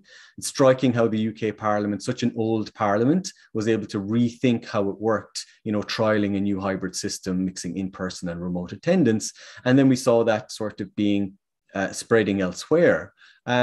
And observers, researchers actually following what was happening in Parliament, in the hybrid version of Parliament, reported interesting results. So you have less booing and jeering during Prime Minister's questions. You have greater focus on the substance of debates. You have MPs being able to spend more time in their constituencies. And importantly, more contributions from female MPs. So that model, was adopted in other places, but like the election reforms, there has been a snapback. As soon as parliaments could go back to the old ways, they did. And I think we're still in a moment trying to struggle. Can we make better use of hybrid without sort of letting it take over? The final thing I just want to talk about is from the academic side. I am based in academia, despite also doing a lot of policy work. And I see researchers seeing parliaments with new eyes and with new energy and with new enthusiasm. So it's electrified researchers. And we see a lot of research coming out now on the importance of parliament, on reforming parliament, on achieving more inclusive parliaments, on beefing up parliament's role in future pandemic responses, and rebalancing overall away from the decades-long trend of executive dominance, which has really diminished Parliament's role overall. And I think that's where the US and EU can really find a leadership role in the contemporary world, and perhaps some of the initiatives coming out of the Summit for Democracy can hopefully help with that. But COVID reminds us that it's not just about American and European leadership. When we think about all the countries I've just mentioned, leadership can be found anywhere. It can be found everywhere. And that's just one more reason why we try to track all of this through the COVID Dem database. So I'll just leave it there. Thank you again for inviting me. Really looking forward to the discussion. Thank you very much, Dr. Deli, for your sharing. And my biggest takeaway from what you shared was that the devil is always in the details, and it's all about data.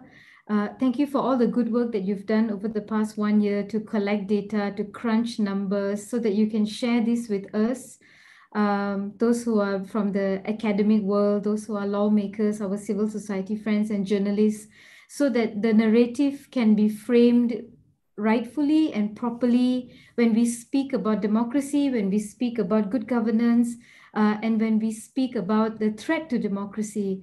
And having said that, it was interesting, you mentioned 50 states postponed their elections.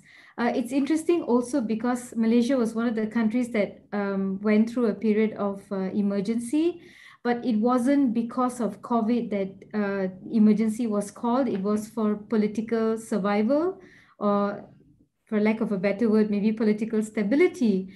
We had a change of prime minister over the past slightly more than 2 years, which is really quite embarrassing, because not only did we have to deal with the health crisis and the economic crisis because of COVID, but we also had to deal with a terrible political crisis as well. So thank you very much for sharing, and also to highlight that apart from the politics of America and politics of Europe is also the politics of the rest of the world, and looking at what's going on in the ASEAN region as well, where sometimes news doesn't really make it on major news portals. But injustice anywhere is injustice everywhere. So thank you again, and I look forward to hearing your sharing through the questions that are going to be posed after this. We're running a little bit out of time, but we do have time for one of the persons that I look forward to hearing, Honorable Anita Vandenbelt, who she's a member of the House of Commons and founding member of the PGA Parliamentary Response Team, PART. Over the past years, we have witnessed how social media platforms have become a tool for governments, interest groups, and individuals to disseminate propaganda and incite violence and compromise the integrity of the electoral process. Honorable Vandenbelt will speak about her experience and her observation on the impact of social media on established liberal democracies and on regimes charting a path towards democracy. Honorable Vandenbelt, the floor is yours. Thank you very much. And it's a real honor to be able to be here at the 42nd Assembly of Parliamentarians for Global Action, and also with the other panelists and the incredible cross-sharing of information that we're able to do today. Thank you for the question about social media and the rise of authoritarianism and undermining of democracies, because as we've seen, because of social media, those geographic boundaries, particularly when it comes to foreign interference, are starting to blend. And this is something that has happened around the world. So thank you very much for having me. I'd like to talk a little bit, I've been asked to talk about the Canadian experience and how parliamentarians in Canada specifically have been dealing with this issue. And there's 4 areas that I'd like to address. First of all, of course, the work that parliamentary committees have been able to do in Canada. Second of all, the way in which we have been able to work internationally, because we know that this is a problem that is global, and the connections that parliamentarians can make with one another, not least of which today is an example. Third is legislation, and fourth is citizen engagement. We have seen in Canada at the beginning of the pandemic, there were studies that showed that 90% of Canadians were getting their information about the pandemic, about COVID-19 online. And when they did a study, 40% of Canadians said that later on, they found out that information that they thought was true turned out not to be true. And I suspect that number is probably quite a bit higher. So this is a serious problem that's aggravated by the pandemic, but it's not a new problem.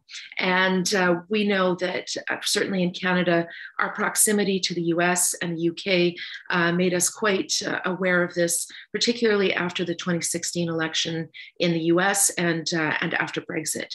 And so our parliamentary committees started working on this in 2018. I was a member of the Privacy, Information and Ethics Committee that decided to undertake a study into what was then the scandal of Facebook and Cambridge Analytica, which is, I think, the first time that this really reached the public imaginary in our country, at least, that this was a serious problem. And one of the examples I'd like to share with you today is the way in which our committee was able to work with the UK committee that was doing a very similar study on Brexit and the interference in Brexit of the social media giants. And what happened was there was Cambridge Analytica had a subsidiary in Canada, Aggregate IQ, that a lot of the funding for the pro-Brexit movement was actually put through this Canadian subsidiary. And because it was offshore, the UK Parliament couldn't get documents or compel testimony. but we could in Canada. So we worked with them. We were able to bring them in compelled testimony and documents, which we then were able to make public, which were then used by the UK committee and also authorities in the UK to actually press charges. But it was even more than that because of the digital ability.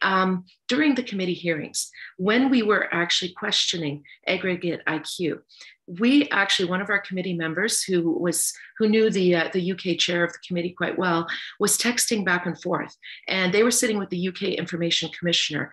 And while we were questioning, they would give an answer and say, no, we didn't receive anything from the UK Information Commissioner. And we would get a text, and our member would say, well, what about in April when the UK Commissioner sent you this letter? And we were literally helping one another, working because they were watching our committee from the UK. So this ability to, if you could amplify this globally, because the problem is global. It is not something one individual country can solve. And that's something that we saw later when Canada hosted the Grand Committee on the same topic. And we had 17 legislators from 17 countries who came to Canada for 2 or 3 days of witnesses and committee hearings on these topics. And what we discovered, and I will never forget my conversation with an MP from India, who, when we were talking in Canada about the fact that the Canadian market, really, when it comes to the social media giants, our market is very small. So even if Canada were to regulate or legislate, they can ignore us. And he said to me, they may be able to ignore Canada. They cannot ignore the Indian market. And the fact that we need to be working in conjunction with legislators to be able to put similar policies that can't be ignored by these transnational dataopolies. There's other committees that have taken this on. Certainly the Subcommittee on International Human Rights has taken the opportunity to amplify the voices of people like Maria Ressa and others around the world and have them testify. But the Status of Women Committee has also undertaken this issue of online hate and online violence, particularly against women and girls. And when we brought some of the social media companies to testify, we really delved into algorithms. And what we learned is that the algorithms are created by largely young men. A lot of the IT people in these companies are young men, and they're recreating the social biases of young men in these algorithms. So really trying to focus in on that. But of course, beyond committee work, we've been able to do quite a bit in Canada as well on the legislative side. First of all, I would say that having had these recommendations from committees, it scared some of these social media giants into self-regulating out of fear that there would be legislation emerging. And so we were able to work with some of them. Before the 2019 election in Canada, there was a lot of concern after what had happened in the US, and some of that was just starting to come to the fore at that time. And so we worked with our government, worked with some of the social media companies, and came up with the Canada Declaration on Electoral Online Integrity. And there was a guide that was actually publicly endorsed by Microsoft, Facebook, Google, and Twitter. But we know self-regulation is not enough. And we also passed legislation before the 2019 election about foreign interference. And one of the key aspects of the legislation was transparency, making sure that these social media companies, if there were political advertisements, not just by parties, but also by third parties, intended to influence the election during and before the election period, they had to register them. They had to keep a copy, but more importantly, also who authorized the ad.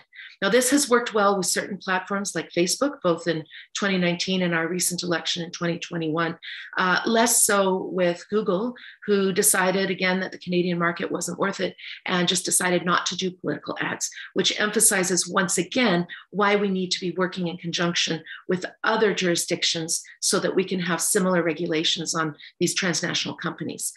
And then finally, I wanted to talk just a little bit about some of the things our government is doing in terms of citizen engagement and digital literacy. We created in 2019 a digital citizen initiative, and this is funding that is to build resiliency against some of the influence, which was very good timing because it came in just before COVID. And this is funding for digital literacy programs, critical thinking for youth and students in school, but also NGOs and CSOs that are working on this area. Also funding for research and for innovation in the sector. And I think this is something that, again, we can share best practices internationally. I'd like to just leave with one final commentary, which is how much of how we view the social media and online world through a very domestic lens. It is so context driven. So for instance, we are looking right now in Canada, we tabled legislation before the 2021 election and are potentially looking at tabling legislation again about online hate to make changes to our criminal code. And from forums like this, and I would be very interested to hear from other countries about this, because from forums like this, it is predicated on an assumption that Canadians have that our government is benevolent, that the government can be the fair intermediary of these things, and also that we have a fair and human rights-driven judicial system. But I also know that in some countries, it is the governments and the judicial system that have been using legislation like this about online hate or criminalizing online behavior in order to work against human rights defenders. And so this is a very, I think, an area that we really need to do more as parliamentarians around the world with one another to try to make sure that we are not legislating in one context that could actually fall into traps of things that have happened in other places. So I'm very pleased today that I was able to share some of these things. I know that every single one of us, particularly the women, even here in Canada, have been subject to some of this toxic environment online. And I really think that this is an area that we need to cooperate. So thank you very much to PGA for hosting this important panel. And I look forward to comments from others. Thank you very much, Honorable Vandenbelt, for that very important and pertinent sharing on the role of social media and how, apart from dealing with the pandemic, we had to deal with misinformation and emotional arguments on democracy, on vaccination, on the access to healthcare, etc. I do have one question by Honorable Angela Brown-Burke, MP from Jamaica, but I see David has his hand up. He has raised his hand. Just to signal that Honorable Brown-Burke wanted to speak, and also maybe if I can recall to everyone that this program of today is conducted thanks to the generous support of Global Affairs Canada. So I wanted to do this after Anita's presentation because I think there is no better thing than recognize the leadership of Canada in this field. After that, she would have done so. Thank you. Thank you, David. Yes, Honorable Angela Brown-Burke, the floor is yours. We don't have much time. If you could keep your questions short, and then maybe we could cover more questions within these 5 minutes that we have for Q&A. Go ahead.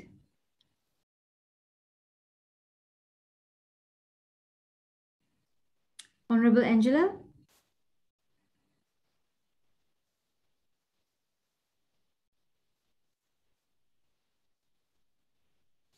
Maybe we'll wait for her to come back. Any more questions?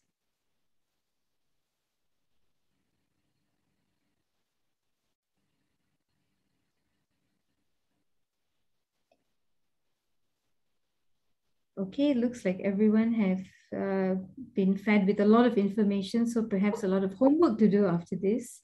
There is a request from Honorable Narend Singh, I believe from India, if I'm not mistaken. Okay, very well. The floor is yours, sir.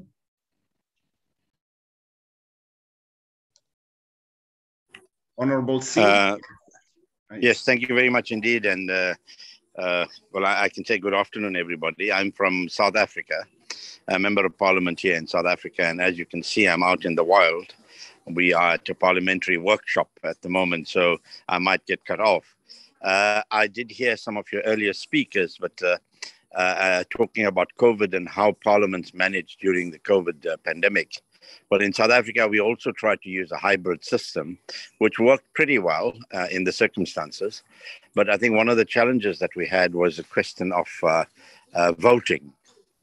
how, because during the session this year, we had to have a vote for a new speaker. And when a speaker of parliament is elected, you have to do it by secret ballot.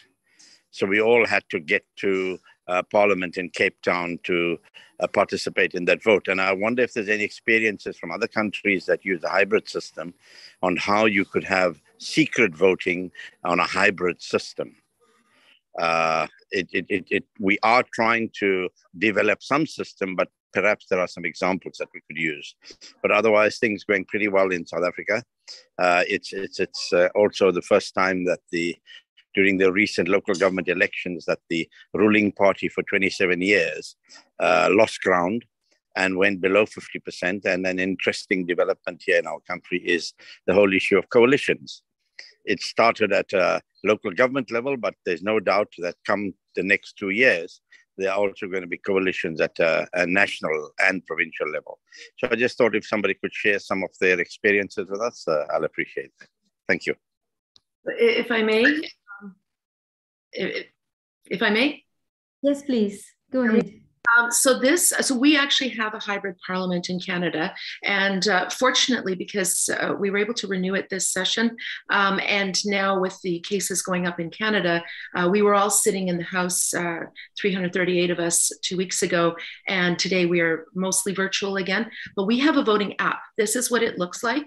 It is based on 3D facial recognition. It's on a secure server on a phone that is dedicated, and I'm sure if you look into the Canadian voting app, essentially, if there were a vote right now, it would come up. I would be able to look at it, do my 3D facial recognition, vote, and then you'd see in the House, we have a screen, you would see the votes going across with yay or nay and how each member voted. And you can do this in conjunction with those that are in the House who are doing the standing vote at the same time. So I'm happy to share that with anybody else. But the other advantage of our hybrid parliament is I'm on House duty at 10 a.m. In just 10 minutes. And normally I'd have to leave this to be able to walk to the chamber, but I'm able to stay until 1 minute to 10 because I'm able to just log on virtually. So, but I'm happy to talk more about that in future. Thank you. Brilliant. Thank you. Thank you so much, Honorable Vandenbelt. Honorable Angela is back. If she's ready, we'll take her question now. Sure. Thank you. It wasn't that much of a question. I was really very impressed with the presentation from Dr. Daly about the impact on the in our parents. And I wanted to just say that I don't know if others felt like I did, that in our parliaments, we were struggling very sure that this was happening at a global level. And so I wanted to thank him for that presentation shared, because it is not that we are now happy to know that we are not alone, but it's certainly change the perspectives we were grappling with. I mean, Jamaica is a country full of violence. So when it came to the states of emergencies, it was a difficult time for us as legislators, especially with the kind of majority we have. So I was just what's going on, and that we can look at it at a global level to see what others are doing as well. Thanks. Thank you very much, Honorable Angela. David? Yes, Honorable Kwame, the chair of the Legal and Parliamentary Affairs Committee of Ghana, who joined recently PGA, also would like to take the floor. Honorable Kwame, it's wonderful to see you. Right. Thank you, DJ. I just want to share the hybrid system. Ghana has the hybrid system, and our parliament, we have the parliament is 275 members, and we are equally divided. Two main political parties. One has 137, the other has 137 with one independent candidate. Then we had to go to and choose the speaker. And by our standing orders, we are supposed to choose the speaker through secret ballot. And when we're on the 7th of January, we decide, some of the party members decided to actually show their vote, but other party also prevented. Eventually, when we did the secret voting, we had the opposition party member being elected as the speaker. So now in Ghana, we have the ruling party in government. I belong to the ruling party, but the opposition, we are equally divided in parliament, and the independent candidate decided to do business with our side, and that gave us the majority. So we are in the majority, but the speaker is on the other side. It's a very beautiful thing, and we are living with it. But that makes the voting system, the 137 with one independent candidate, makes it very tight. So if there is any issue that we have, we are divided on political lines, then it becomes very difficult. 3-line whip, nobody can travel anywhere. And between today, tomorrow, and Saturday, we are going to experience another one from Ghana. Thank you very much. Thank you very much, Honorable Kwame. And I thank all the speakers and the panelists who have for their very important sharing. At a time like this, with this technology, it is possible to meet up and listen to success stories, challenges, and the way forward together. I think it is time for me to hand over the floor back to David. Thank you very much, everyone. Over to you, David.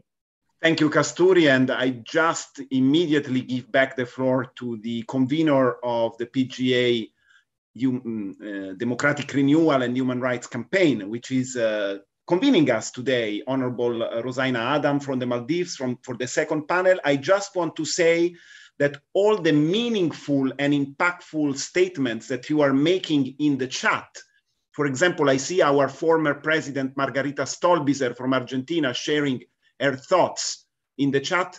All these statements will be collected and published by PGA in the website of this forum. So nothing will be lost in these 3.5 hours. And without further ado, I give the floor to Honorable Rosaina Adam in Male, Parliament of the Maldives. Rosaina.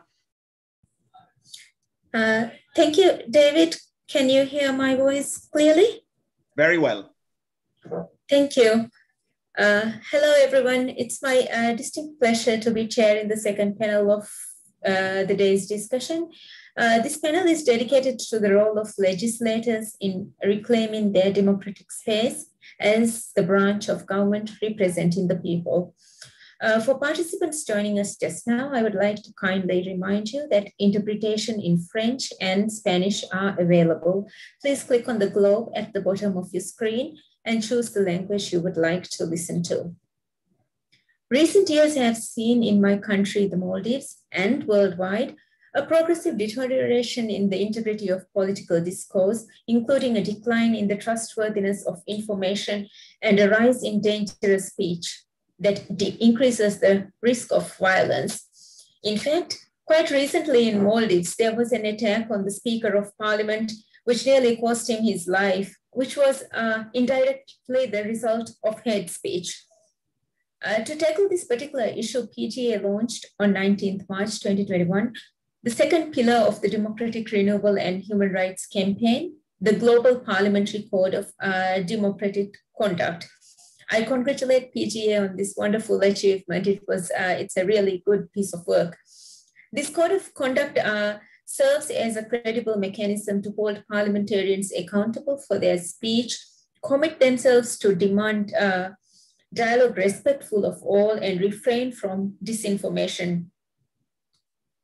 The code, although it's not binding, is very comprehensive and includes specific recommendations, such as basing our political discourse on facts and evidence, refrain from spreading misinformation and disinformation, refraining from using threats, hate speech, or inciting any form of violence and discrimination against any person or group of persons, and support access to free and independent media with the assistance of a regulatory framework that applies equally to all media, including social media, whenever these tools are used for the exercise of civil and political rights.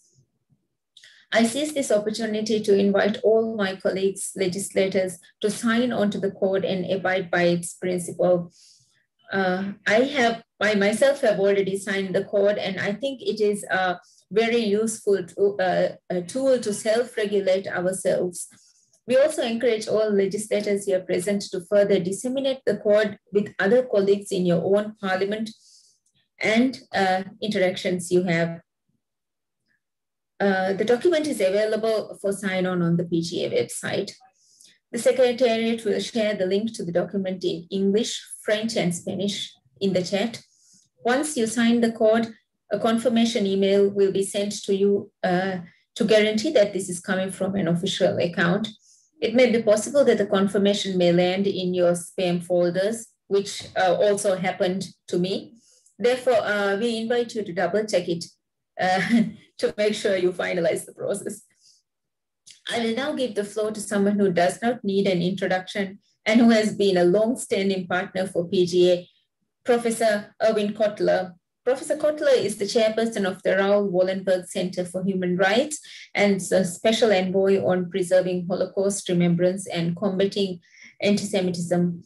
Moreover, Professor Kotler is a member of the high-level panel of legal experts on media freedom and a former member of Parliament and Minister of Justice, Attorney General of Canada.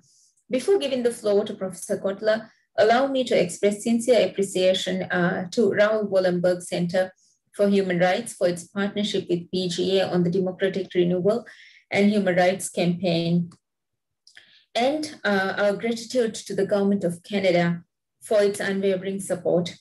Professor Kotler, the floor is yours to speak on what has been done internationally to support civilians in repressive regimes and how parliamentarians can further amplify the actions of the international community. Please go ahead. Thank you for those kind words of introduction, and it is a real pleasure and privilege to participate in this important and timely international forum organized by the Parliamentarians for Global Action, which I've had a long involvement in. I'll share some of that in reference to the particular theme that I've been asked to address, that what has been done internationally to support civilians in countries with repressive regimes, and how can Parliament amplify the actions of the international community. A word, if I may, on a personal backdrop, because it frames my remarks. When I was 11 years old, my father took me to Ottawa to Parliament, and looking up at the Parliament building, he said to me, "Son, this is Vox Populi. This is the voice of the people," which today, that kind of remark might be greeted with a certain sense of cynicism. But at the time, it had a real impact, as my father then spoke to me of the role and responsibility of parliamentarians as trustees of the people, as guardians of the rule of law, of defenders of democracy. And he was then to speak of me, and so my mother, both of them of blessed memory, he would speak to me that the pursuit of justice, as he put it, was equal to all the other commandments combined. This, as he said, must be your life's credo. This must be that which you teach onto your children. But my mother, when she would hear my father saying these things, would say to me that if you want to pursue justice, you have to understand, you have to feel the injustice about you. You have to go in and about your community and beyond and feel the injustice and combat the injustice. Otherwise, the pursuit of justice will remain a theoretical abstraction. And so, as a result of these teachings of my parents and other mentors that I had, such as Professor Elie Wiesel, former Nobel Peace Laureate, I got involved in the two major human rights struggles of the second half of the 20th century. The struggle against apartheid in South Africa and the struggle for human rights in the former Soviet Union, and got involved as well in the political prisoners who represented the face, the identity of those two struggles. Nelson Mandela in South Africa, who endured 27 years in a South African prison to emerge to not only preside over the dismantling of apartheid, become the first president of the first democratic, egalitarian, non-racial South Africa. Second political prisoner was Anatoly Sharansky, who became a founder of the Helsinki Monitoring Group in the former Soviet Union. That became a model for civilian engagement groups and the inspiration which they spoke of, a small group of people can transform the world, showing the power of civic involvement and civic engagement. At the same time, as I was involved in these two, I would say, historic struggles and had the privilege to do so, as I mentioned, because of those teachings of my parents, I also became involved pro bono as a young law professor with the Association of Survivors of Nazi Oppression. And they became a looking glass for me to try to get a sense of understanding horrors too terrible to be believed, but not too terrible to have happened, of the dangers of indifference and inaction in the face of mass atrocity. And what I learned in that involvement, that what made the Holocaust or the genocides that followed, whether we talk about the genocide of the Tutsis in Rwanda or what happened in Darfur more recently, the Rohingya and mass atrocities targeting the Uyghurs, what made all these things so horrific were not only the horrors themselves. What made them so horrific is that all these mass atrocities and genocides were preventable. Nobody could say we did not know. We knew, but we did not act. And so it was then that when I became a member of parliament, elected in a by-election in November 1999, one of my first acts was to join parliamentarians from all parties to table the first ever war crimes and crimes against humanity legislation in the Canadian Parliament. And that helped domesticate the recently adopted then Rome Statute. And this connects me so quickly and clearly in my early parliamentary career to the Parliamentarians for Global Action. As a result of that, I became the Canadian chair of Parliamentarians for Global Action, chaired the first ever Parliamentary Consultative Assembly for an International Criminal Court, had the pleasure then of working with David, who was already emerging as the luminary for the Parliamentarians for Global Action.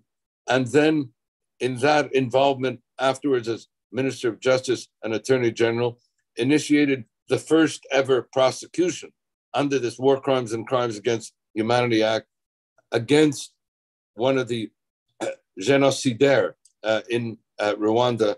And that therefore became part of the combating of impunity in authoritarian regimes and the like.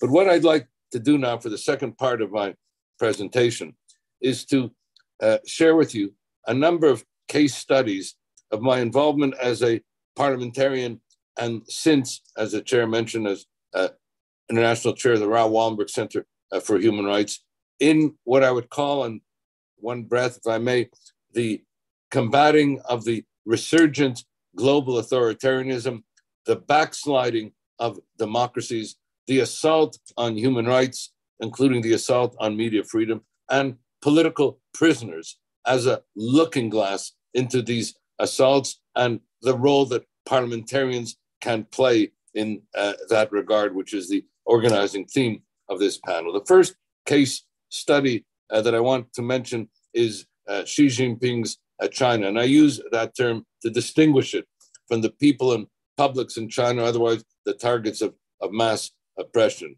And as I learned as a parliamentarian, where I was taking up the cases of political prisoners. The first political prisoner I took up as a parliamentarian happened to have been a colleague of mine at McGill University during my academic days as a law professor, Professor Kunlun Zhang, a Falun Gong practitioner who went to China in 2000 while engaged in Falun Gong exercises. He was arrested, tortured in detention, etc.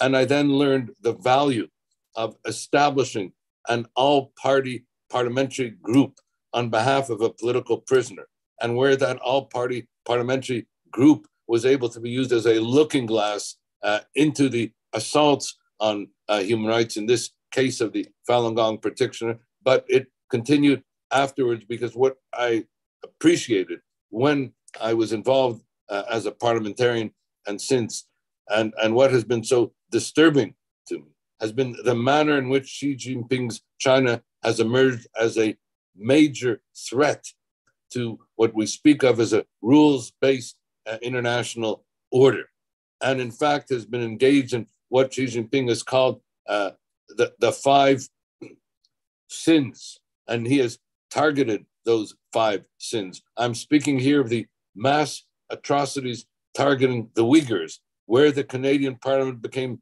the first parliament in the world to determine that these mass atrocities are in fact acts constitutive of genocide.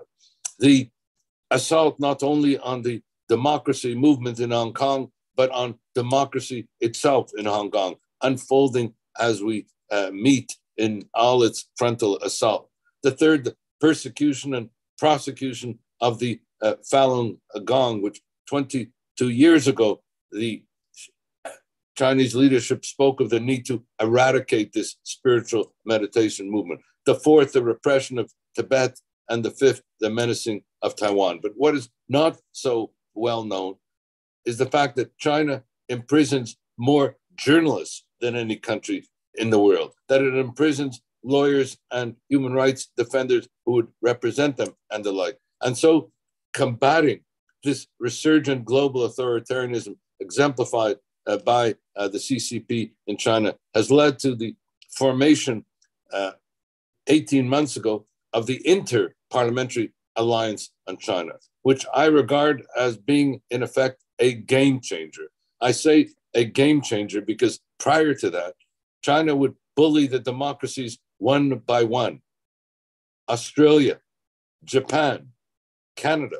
But the formation of this Inter-Parliamentary Alliance on China, with which the PGA has worked, has helped to combat this asymmetrical bullying and has brought about a mobilization of the community of democracies underpinned by parliamentarians in that regard, which has led, for example, to the first ever imposition of Magnitsky sanctions targeting senior officials involved in mass atrocities against the Uyghurs and the like. But this is a case study, the first case study of the resurgent global authoritarianism, where parliamentarians have been able to play a very important role in combating it in Xi Jinping's China. And those aspects of parliamentary work that Anita Vanderbilt mentioned, parliamentary hearings, committees, and the like, have all been underpinning that work domestically as we've been involved in the Inter-Parliamentary Alliance internationally. The second case study is Putin's Russia. I've had a long history, as I said, with political prisoners in the former Soviet Union.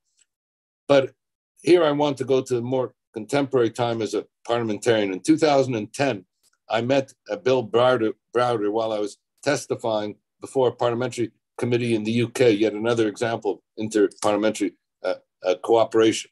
And Bill Browder spoke to me about the torture and murder of Sergei Magnitsky, and then invited me to table, which I did, the first ever legislation for Sergei Magnitsky in Canada in 2011. 2012, I was joined in an important press conference, all party parliamentarians in Canada, by Boris Nemtsov, then leader of the democratic movement in Russia, and Vladimir Kara-Murza, a leading public intellectual in Russia. I mentioned this because as we proceeded with our hearings in the Canadian Parliament for the adoption of Magnitsky sanctions in February 2013, 2015, Boris Nemtsov was assassinated right outside the Kremlin. And Vladimir Kara-Murza, who was testifying before our parliamentary committee set up to look into and which then recommended the adoption of Magnitsky sanctions, returned to Russia after testifying, was poisoned, almost died, returned again in 2017, where we were still holding parliamentary hearings, was then again poisoned on his return to Russia. And all this was a backdrop which helped to mobilize a unanimous parliamentary recommendation by our Foreign Affairs Committee to recommending the adoption of Magnitsky sanctions legislation, now global justice for Sergei Magnitsky legislation, which was passed unanimously by both houses of parliament in 2017, notwithstanding the threats by Putin at the time of Russian retaliation if Canadian parliamentarians were to do so. At that time, I was chair of the Raoul Wallenberg Center for Human Rights when we convened the all-party group of parliamentarians involved, and we said, look, we cannot allow ourselves to be intimidated. We have to send a signal not only that we will adopt this legislation, but we will adopt it unanimously. And as I said, that legislation was adopted unanimously, and Magnitsky sanctions became an important component of our work domestically, and I might add, internationally. I had become the chair of the first ever interparliamentary group of justice for Sergei Magnitsky, established in 2013, which also helped lead the way to adoption of Magnitsky sanctions. The US became the first to do so. Canada became the second, but then the UK followed last year, a game changer by the adoption of Magnitsky sanctions regime by the EU, and just very recently, Australia now on the verge of adopting it. So we have been globalizing the movement of justice for Sergei Magnitsky sanctions, but you can see political prisoners here as a looking glass in that regard. The third case study that I want to mention, and very quickly, is Maduro's Venezuela. And here in 2017, I became a member of an independent legal panel to look into whether there are reasonable grounds to believe that crimes against humanity were being committed in Venezuela.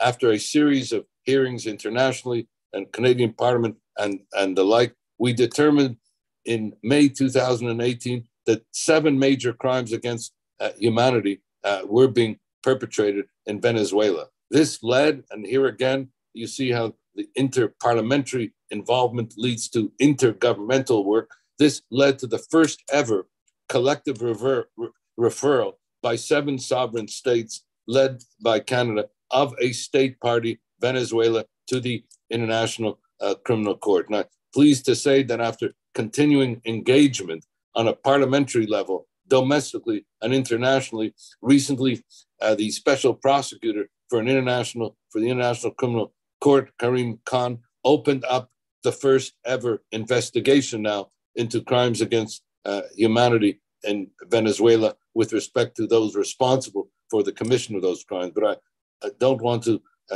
close on this thing with Venezuela without mentioning the pain and plight of a particular political prisoner who's a looking glass into Maduro's repression, a looking glass into that authoritarianism. I'm referring to Judge Maria Lourdes Afiuni, who some 12 years ago was arbitrarily detained and tortured in detention and sentenced to 10 years imprisonment for doing nothing other than discharging her responsibilities as a judge and quitting a political prisoner at the time. For that, she was brutally tortured. That became known as the Afiuni effect, because the Maduro regime held that out to others in the judiciary and the like, that if you engage in that kind of conduct, i.e. protecting the rule of law, independence of the judiciary, like as Judge Maria Lourdes Afiuni had done, you will end up, as she did, tortured in detention. And the Maduro regime, on the completion of her 10-year term, then invented a new crime of spiritual corruption and sentenced her to another 5 years in prison. And I mentioned her case and cause as something, of course, that parliamentarians for Global Action has been engaged in with a view to seeing this as a looking glass into Maduro's repression in that regard.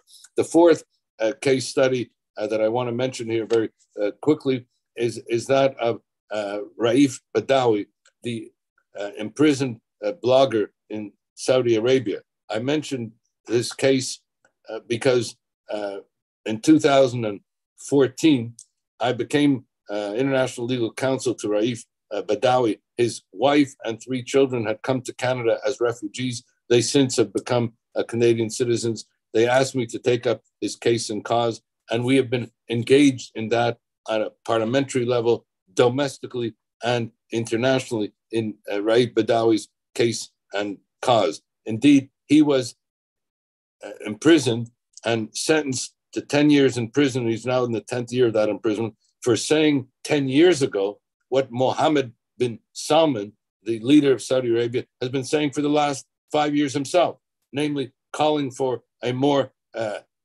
open Saudi Arabia, a more moderate Islam, and the like. But I mentioned this because in 2018, and this relates to the resurgent global authoritarianism on the one hand and the backsliding of democracies on the other. In the summer of 2018, the then Foreign Minister of Canada, Chrystia Freeland, issued a call for the release not only of Raif Badawi, but his sister, Samar Badawi, who had been imprisoned for calling for the right to drive, a reform that Mohammed bin Salman instituted, but then arrested all the women who had called for that right to drive. And so she tweeted a call for the release of Raif Badawi and his sister, Samar Badawi. The Saudi authorities erupted in fury. They recalled the Canadian ambassador, the Saudi ambassador from Canada, ejected the Canadian ambassador from Saudi Arabia,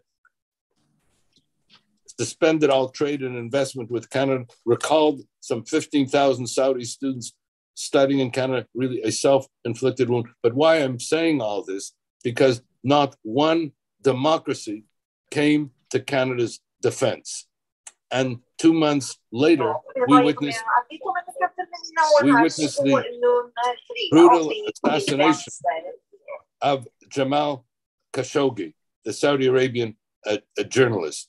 That served finally as a wake-up call for the international community on a governmental level, on a parliamentary level. It led to the first ever founding of the World Press Freedom Conference, the establishment of the Media Freedom Coalition, the high-level panel of legal experts on media freedom on which I sit, and where media freedom has become a centerpiece of one's work. And let me close in that regard with one last case study, because it brings together all these themes, namely combating the resurgent authoritarianism, the role and responsibility of democracies and parliamentarians, the assault on media freedom, and the like. I'm speaking now of as we meet, the case and cause of Dwight Isaac, the longest imprisoned journalist in the world, a Swedish Eritrean journalist. He was arrested in the wake of 9/11 in Eritrea,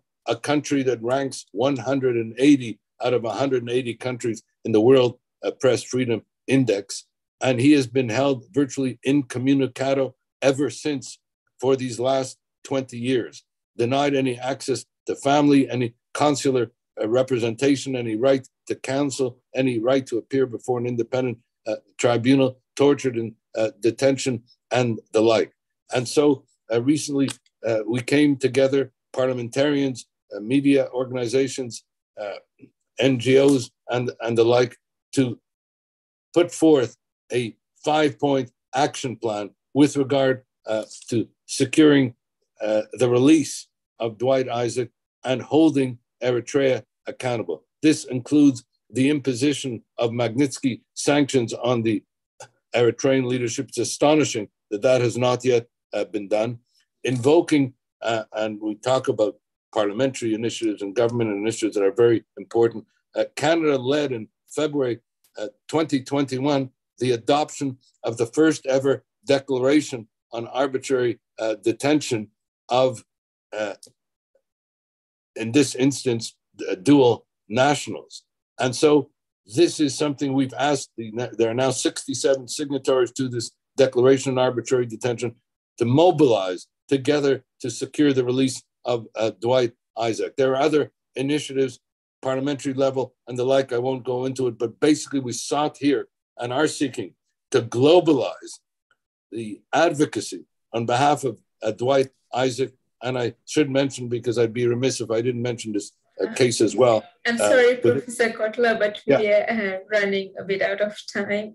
I will. Yeah. It'll take me 2 minutes. I will close. Thank you. Thank you. Very important case. I'm talking about the iconic woman, human rights lawyer, Nasrin Sotoudeh in Khamenei's Iran, who's gone down the line for women, for juveniles destined for execution, for journalists whose freedom of speech has been silenced, for the Baha'is, a religiously persecuted minority, for other lawyers, until she herself became a political prisoner 3 years ago, sentenced to 148, sentenced to 38 years in prison and 148 lashes. I mentioned her case because she is a looking glass into Khamenei's repression. She is a looking glass for the parliamentarians to be able to mobilize on her behalf and all the causes that she represents. She's the embodiment of human rights in Iran. Her persecution and prosecution is a looking glass into the assault on human rights in Iran. And the Parliamentarians for Global Action can play an important role with respect to each of the political prisoners that I mentioned, in both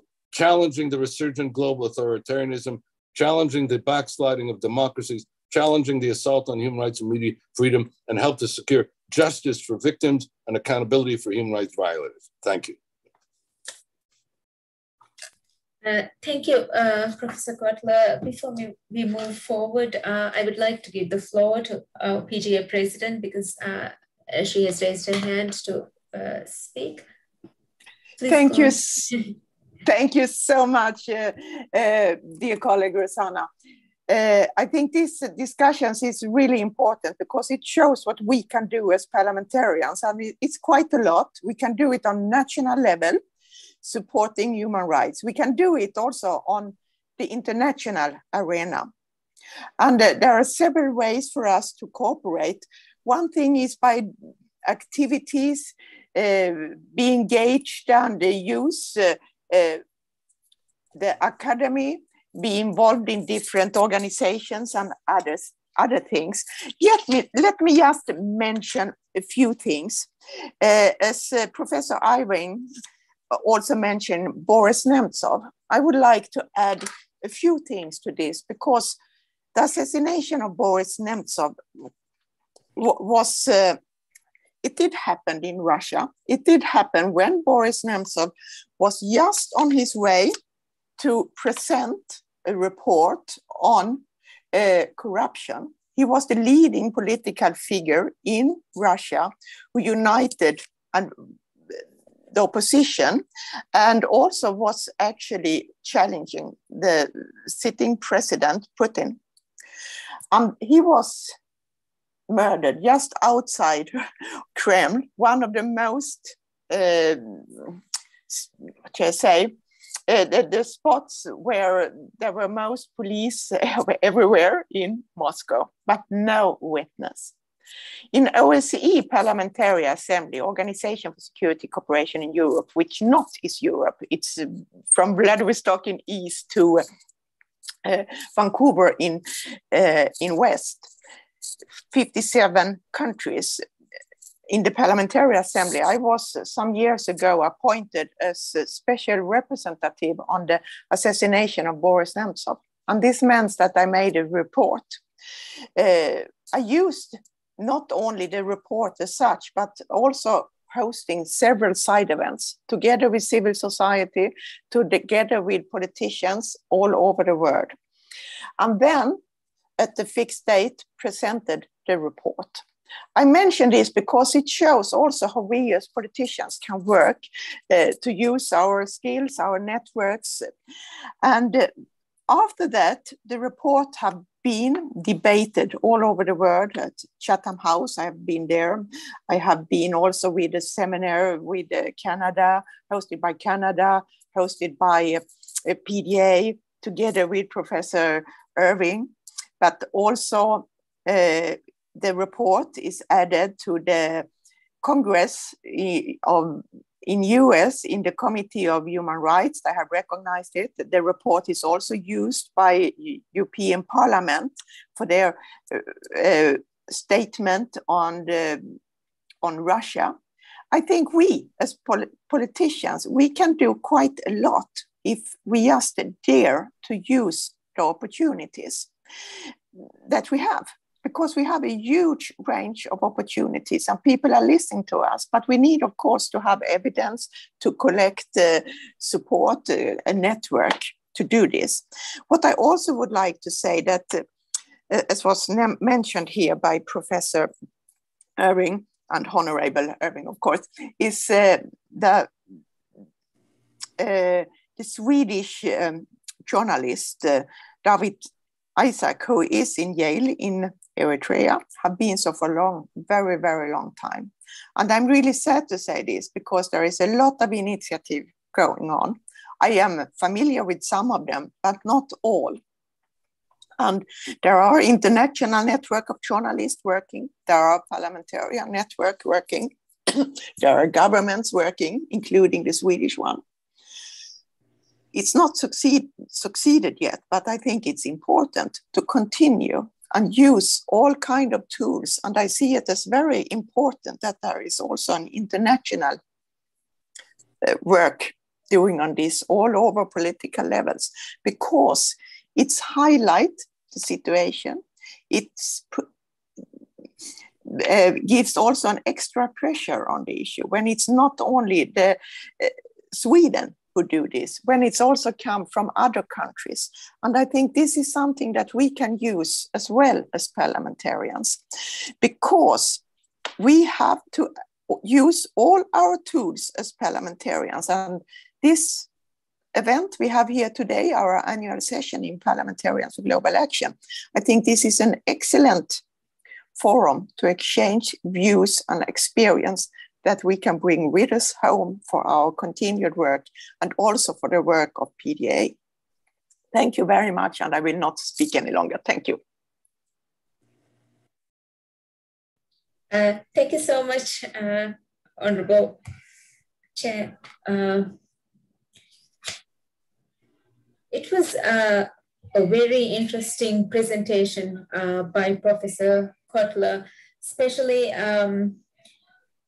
some of the things that would stay with me is when he talked about what his parents said at the beginning of the speech, where the pursuit of justice is equal to all the other commandments combined. That is so true, and that is something that would stay with me from this presentation.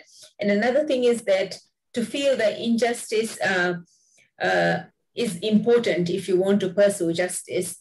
So what we have seen, what we have just discussed is actually the dangers of indifference and inaction, as Professor Kotler just mentioned, and the importance of combating global authoritarianism and the important role that Magnitsky sanctions play in this. It has been highlighted over and over again on different occasions in PGA meetings by Professor Kotler, and as our President, Honorable Margarita, just mentioned, there are so many things that we as parliamentarians can do.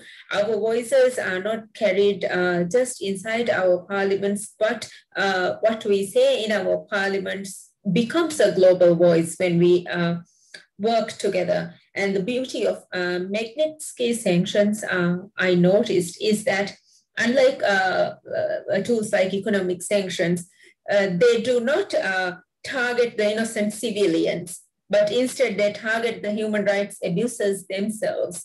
So thank you so much, Professor Kotler, for sharing this valuable information with us. And now I'll move on to the second panelist because we are already way behind the schedule.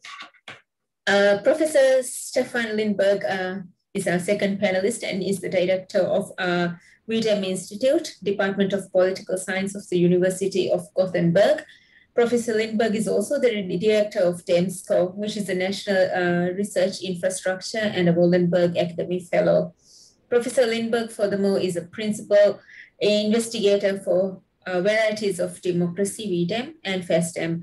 Today, Professor Lindberg will give us an overview of what the data says about the current state of democracy worldwide and what legislators should consider when drafting legislation. Professor Lindberg, the floor is yours. Thank you very much, and thank you for the invitation to speak here today. It's a special pleasure because I don't know if anybody in this crowd knows, but I was a PGA parliamentary fellow back in 1999 to 2001, stationed in Ghana. So Honorable Animadu Antwi, special greetings to you. Wutisen. Thank you very much. And I visited many times since, although it's quite some time now since I was last in Ghana. But I'm now in a completely different role, and I will talk to you about the trends for democracy in the world. And I'm sharing my screen. I hope you can see that. And what the the drivers are, and what. Now I did something very stupid. Sorry. This never happens to me, and now it happens to me today. Great. Let's go here again. I was a little baffled because I thought I had changed that heading a little bit. But we'll go with it. I'll talk a little bit at the end also about what legislatures should be wary about in what's going on right now.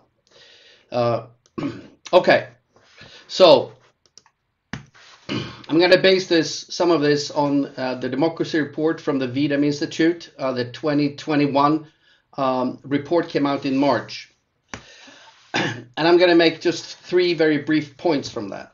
One, there's a reason we call this report Autocratization Turns Viral. Of course, in the times of the pandemic, but that's really what we're seeing. So in the last 10 years only, the share of the world population that is now living in autocracies has gone up to 68%, or 2/3. How does the evidence look for that? Well, like this. So here is our liberal democracy index. And you can see here from 1972 and the third wave of democratization that we were so happy about for so many years. And then in the last 10 years here, weighted these indices, the black line in the middle for the world, and then different regions in the world, all of them going down quite drastically. In fact, if you draw a line like this, then it becomes obvious that the level of democracy that the average global citizen enjoyed in 2020 is back to around 1990 or even before that and the end of the Cold War. The entire expansion of freedom and rights that happened in the wake of the end of Soviet Union and the fall of the wall and all that has, on a global scale, been eradicated. We can take the same underlying data and look in terms of regime types, categories, rather than on an index. And then it looks like this. Again, from 1972, but then for many, many years, the number of really bad dictatorships were going down, and now it's going up again. And at the same period here, in the same period, the number of liberal democracies are radically declining.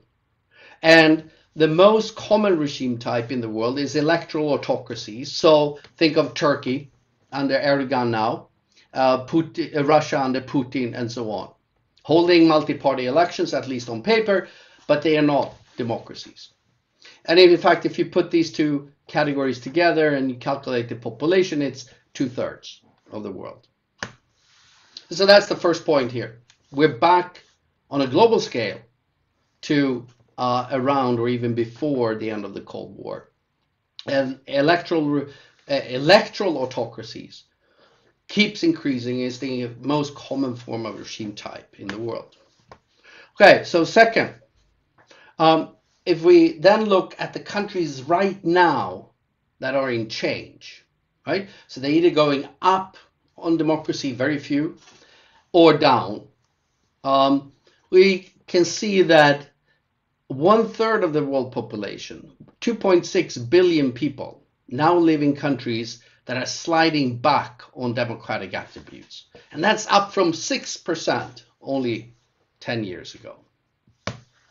So the evidence looks like this. Here's one graph where you can see again from 1972, and here really illustrating that third wave of democratization at its height, with a blue purple line there. At its height, 72 countries were in a process of democratization at the same time. That's dwindled down to 16. And in fact, it's only 4% of the world population live in those 16 countries. So it's a bunch of small countries. Good for them and good for the world that it's happening there. But at the same time, here in the last actually 20 years now, the number of countries undergoing autocratization has been going up and registering 25 at the end of 2020, with 34% of the world population. So that's sort of, and this is really, really worrying also from this perspective. So this is from an academic journal publication. We looked at all instances of autocratization taking place from 1900 to the present that started in democracies, and almost 80% of them lead to that democracy dies. So just the statistical probability that countries now in a process of autocratization, if they start in democracies, that they will survive as democracies is very slim. In fact, if we look at the top 10 autocratizers, the ones that have slid down most on democracy in the last 10 years, these are the ones. And 9 out of the 10 started 10 years ago as one or the other form of democracy. And then you can see the trajectory, and today, at the end of 2020, we classify 7 out of the 10 as either electoral autocracies or closed autocracies, including their Hungary and India. Hungary was downgraded in 2018 and India last year. So that's the second part. With the change that's going on now is really accelerating, and it affecting democracies that are increasingly turning into non-democracies. So then just very briefly, relating also to some of the things that have been said earlier about this, that freedom of expression, including the freedom of the media, is really the area worst affected here. And it goes beyond sort of these overall measures. Look at the evidence for this. So here's another graph. So this shows sort of different components of different varieties of democracy, right? So it's sort of everything. And if you're above the line here, that component of democracy has gotten better in more countries than it's gotten worse. And if you're below the line, it's gotten worse in more countries. Worst of all, freedom of expression. 32 countries, while only getting better in 12 in the last 10 years. And in fact, if you look at the indicators that go into this, here are the top 20, and above the blue line, the top 10 indicators that have become worse in most countries in the world. 8 out of the 10 on that top 10 list are freedom of expression, especially the media. And worst of all, repression of civil society. That's gotten worse, statistically significant, substantially, meaningfully worse in 50 countries in the last 10 years. It gives you an idea of the scale. So that's the third point here, that this threat to media and freedom of expression in general intensifies. So that's sort of the three highlights I wanted to bring from this report. And then what should you as legislatures be wary about here? What should you look at? Well, we have this. So here is as one report, academic report, based on a new data set that we collected on parties. Parties, identities, their organization, and their behavior, and their party leaders. So in my, and one of the things we gathered data on across the world, and this is essentially all political parties that were represented in legislatures in almost 160 countries. So basically we took an idea from a famous political scientist, Juan Lins, about what are the signifiers of would-be of leaders who, if they come into power, would be breaking down democracy. So we operationalize them and measure that.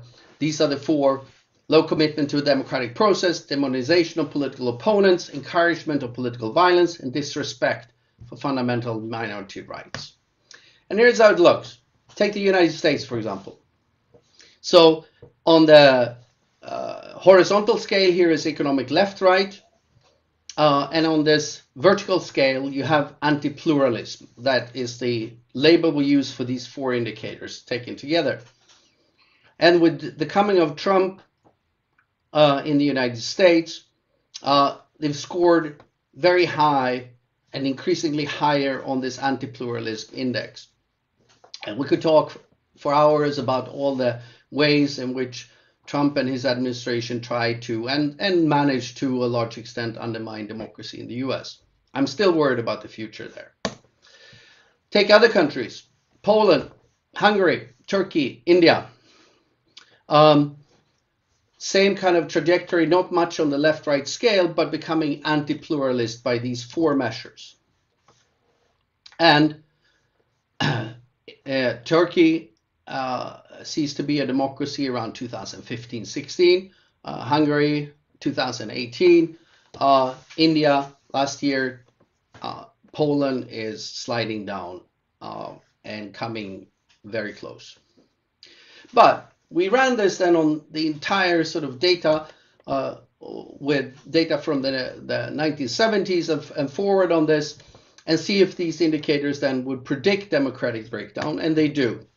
So this is, without being too technical, it's just saying that the higher up you scored on these indicators, here are two of the four, right? The higher up you scored on those indicators, the higher the likelihood that we after that then actually observe a process of autocratization, eventually democratic breakdown.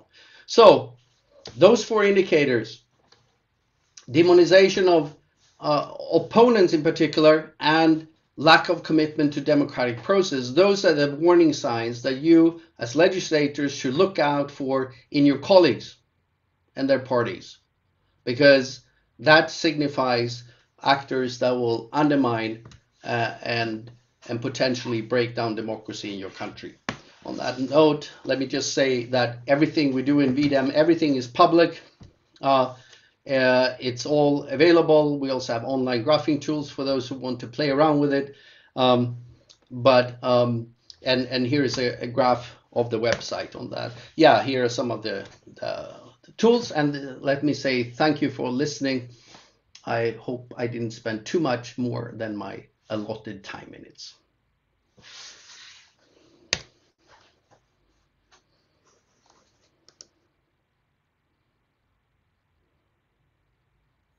You should unmute. We can't hear you, Rosanna. Yes.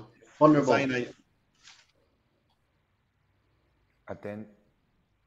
Rosanna, please unmute your microphone. Sorry. Thank you, Professor Lindberg. That was, I'd say, a very enlightening presentation, but very alarming statistics.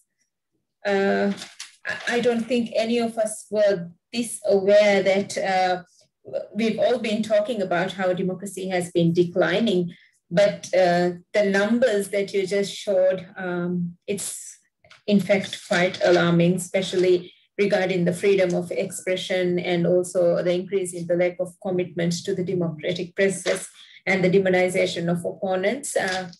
I think this is all something that we would like to look into further and study a bit more in the coming weeks.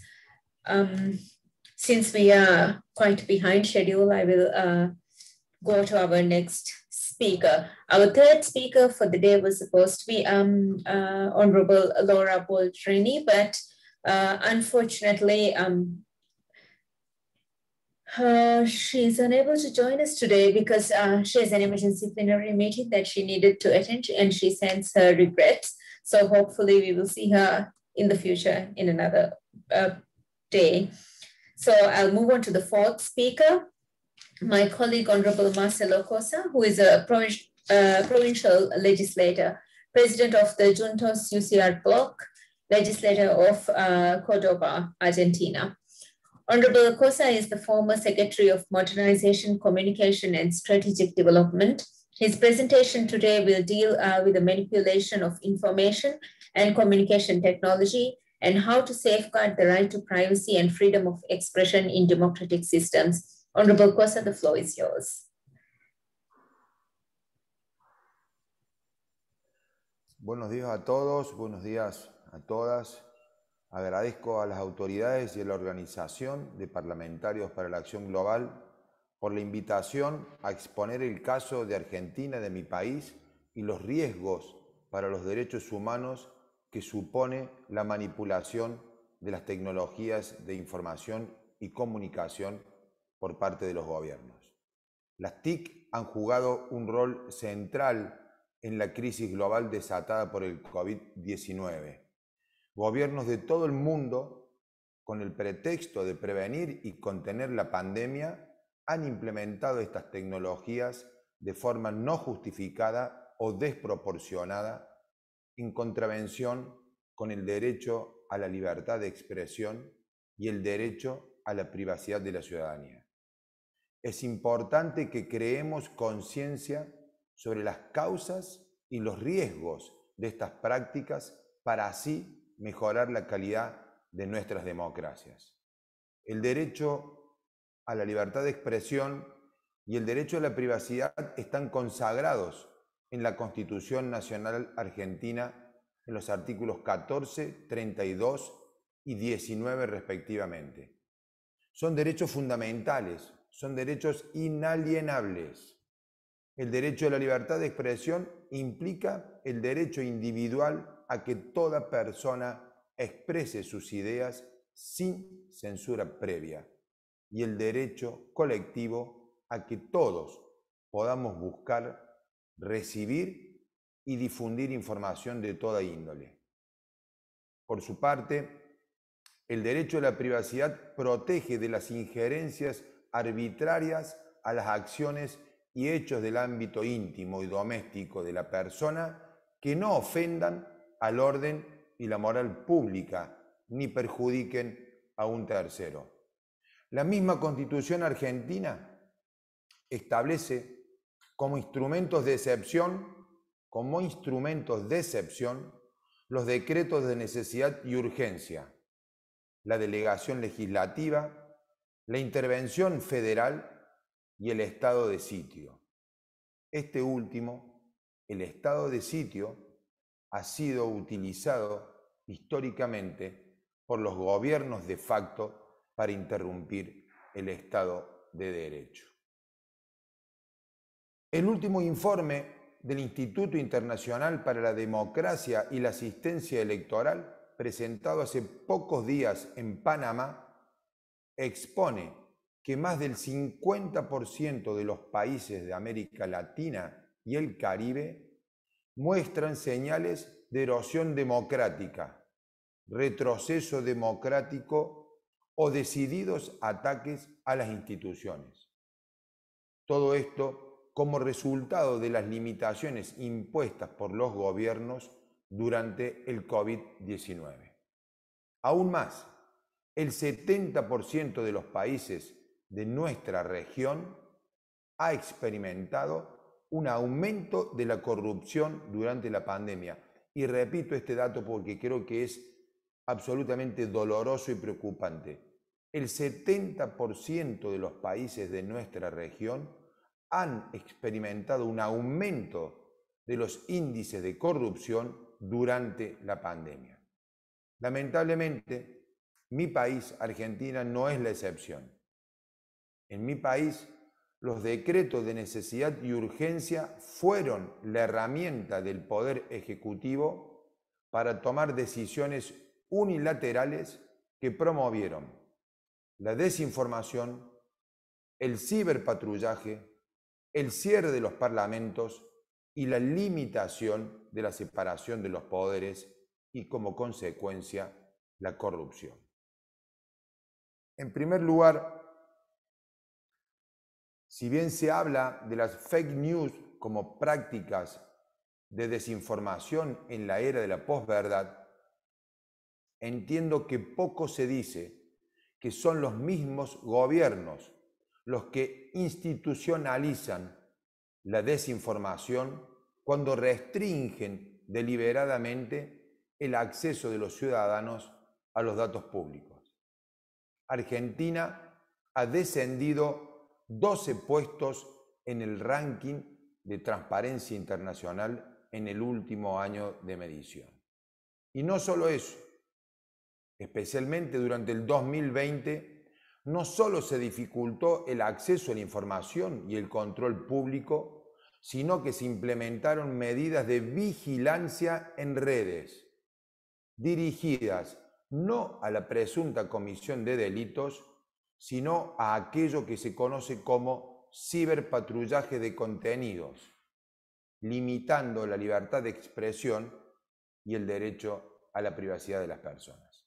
A poco de iniciada la llamada cuarentena, en Argentina el gobierno abrió una causa penal a Kevin Guerra, un joven de 20 años que por hacer una broma en la red social Twitter a partir de una publicación personal en la que mencionó la palabra saqueo. Una causa penal abrió el gobierno a un ciudadano por un tuit.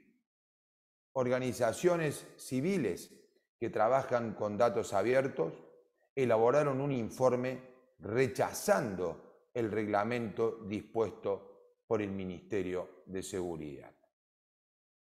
Otro ejemplo, el gobernador de la provincia de Chaco, Jorge Capitanich, solicitó en su momento a empresas de telefonía móvil la información de ubicuidad de los ciudadanos chaqueños para realizarles seguimiento de movilidad diaria y corregir, textualmente es esta frase, corregir comportamientos.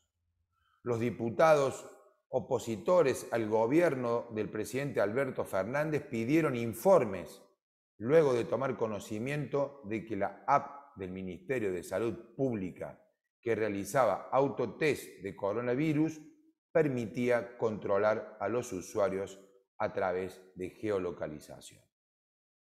Poco tiempo después, la Defensoría del Pueblo, que es un organismo nacional, lanzó Nodio.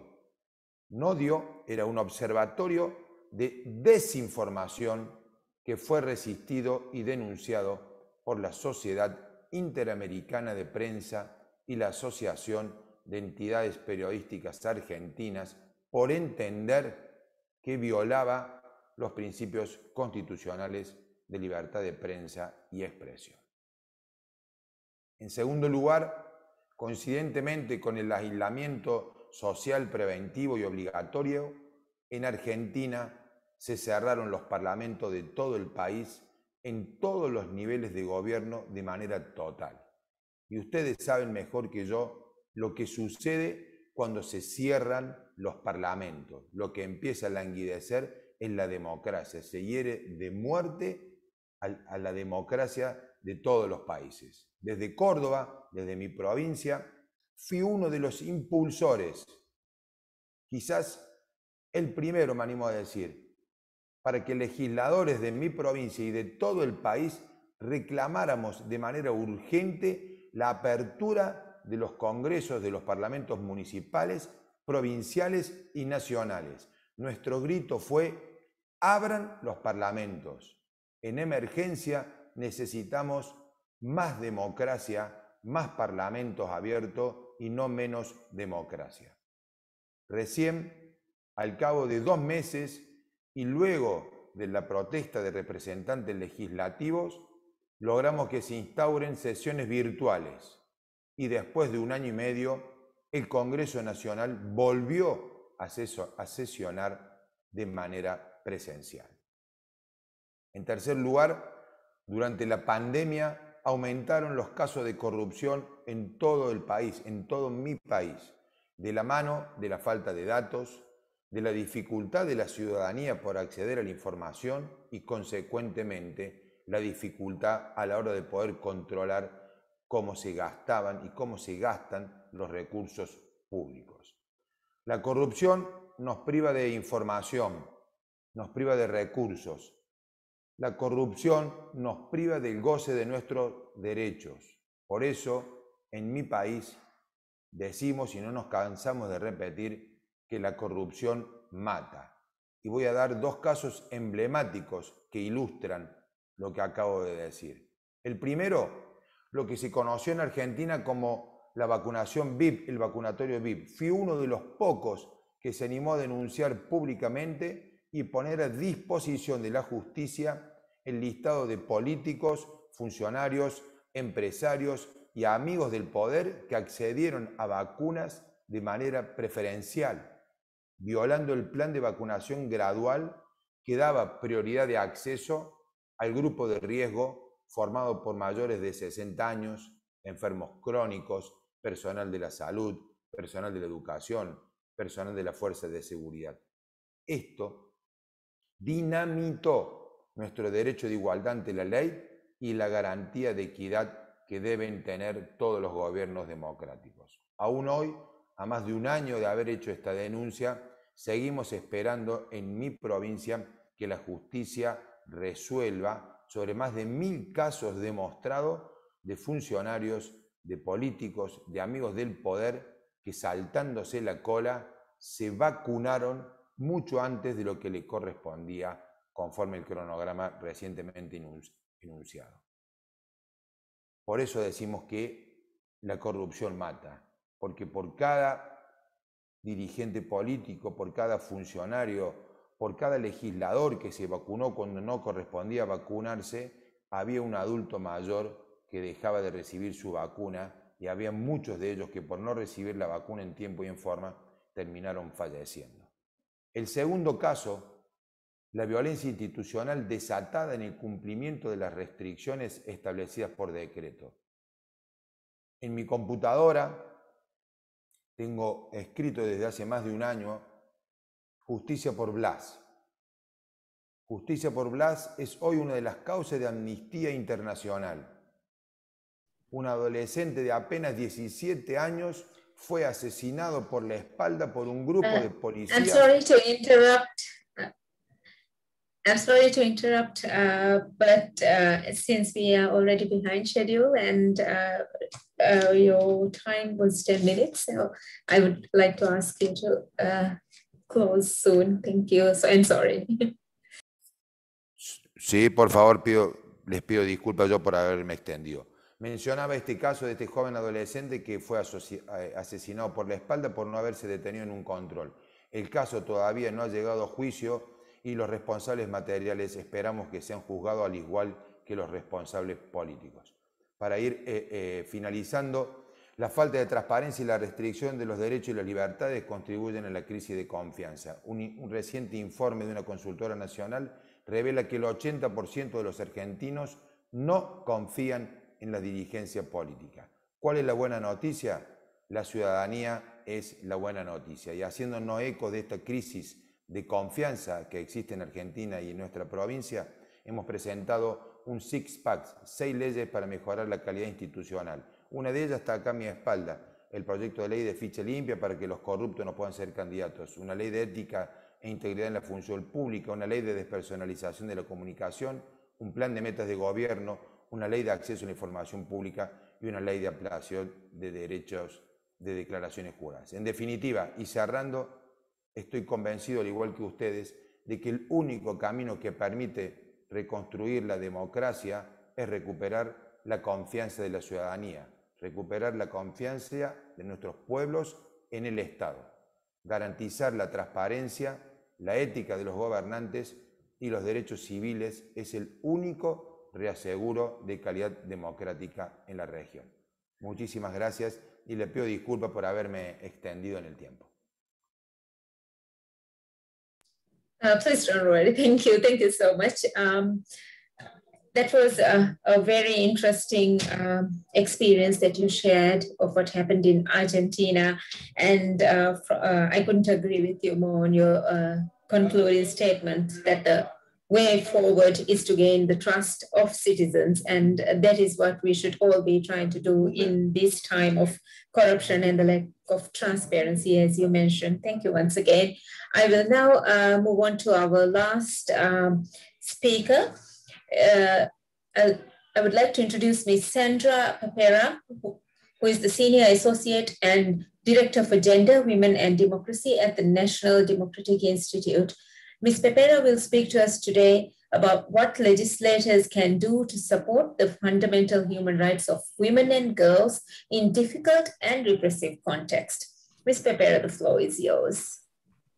Thank you very much, Rosena, and thank you to PGA for having me on this important session this year. PGA's sessions are always important, but I think perhaps this year, given all that is going on, and we've heard so much already, it is particularly important. I do want to say that what I'm going to say today owes as much to my colleague, Kristen Sample, and her team, who are the democratic governance leads in our organization, and focus more concretely on parliamentarians.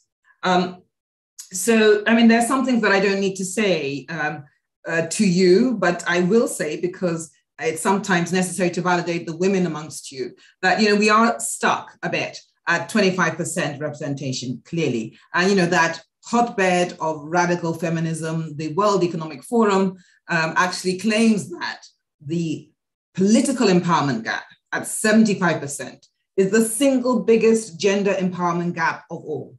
It's bigger than finance, it's bigger than education, it's bigger than health. It is the biggest, and it will take on current trajectories almost a century to close.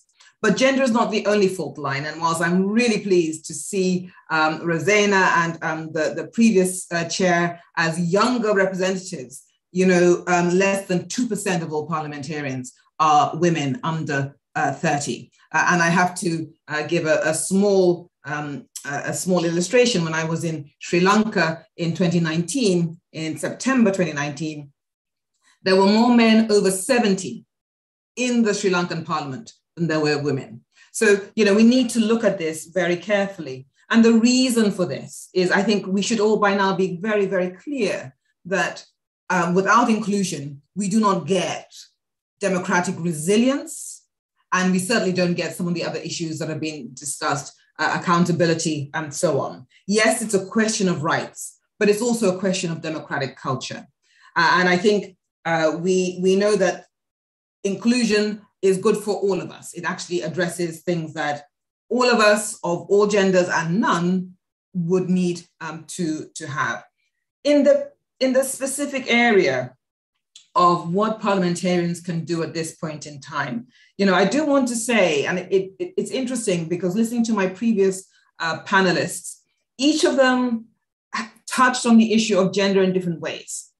Professor Kotler actually named a number of women who were on the front lines and having their human rights abuses. I would add a couple more. Senator Rosa de Lima in the Philippines, and the young woman in Belarus who has been sent to prison for being part of that reform movement. So there are others. They may be more recent, they may be newer, but we're seeing women both stepping forward and being recipients of a huge backlash when they do so. And this is a political issue. Yes, there is misogyny involved, but we're seeing it more and more as a deliberate political tactic by the authoritarians. And let me show you how even our colleague, Professor Lindbergh's work reflects this. When he listed the top 10 indicators of media freedoms, the rollback of media freedoms, number 1 was civil society repression. Civil society is the premier route for women's access to politics. Most women who access politics access it through a civil society kind of track first.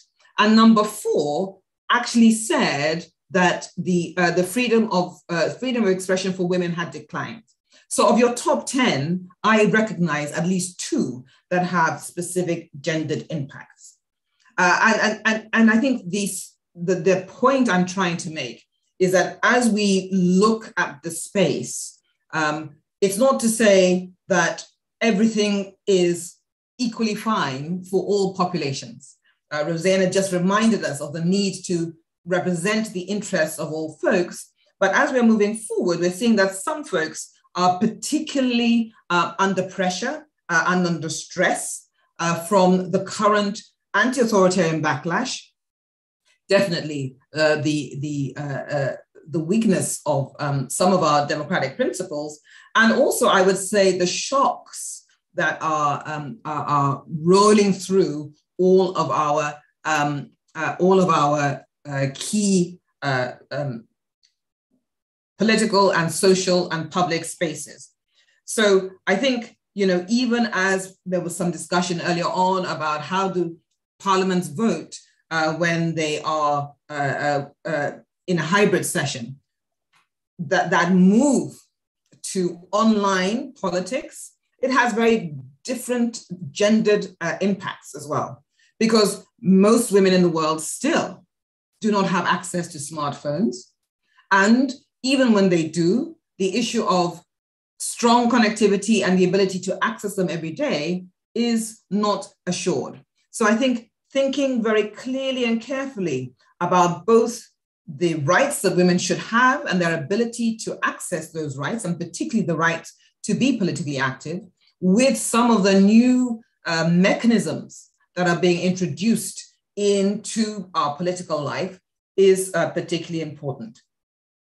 Because when we see and when we understand the importance of women to building resilience and positive recovery, you know, one of the key things that we note is that despite the proven impacts and the positive impacts, when it comes to women's engagement in any post-shock, including conflict, including natural disaster, including pandemic, we see that they remain a minority of parliamentarians in some of these situations. So this business about even the formal measurement of women's political participation, which is the parliamentary piece, and it's not the only measurement, but it's the most handy, it's a proxy for how women engage. Even that formal measurement tells us that post-shock, you're going to have an issue with women's participation. And if your shock is one that actually prevents, for example, physical gathering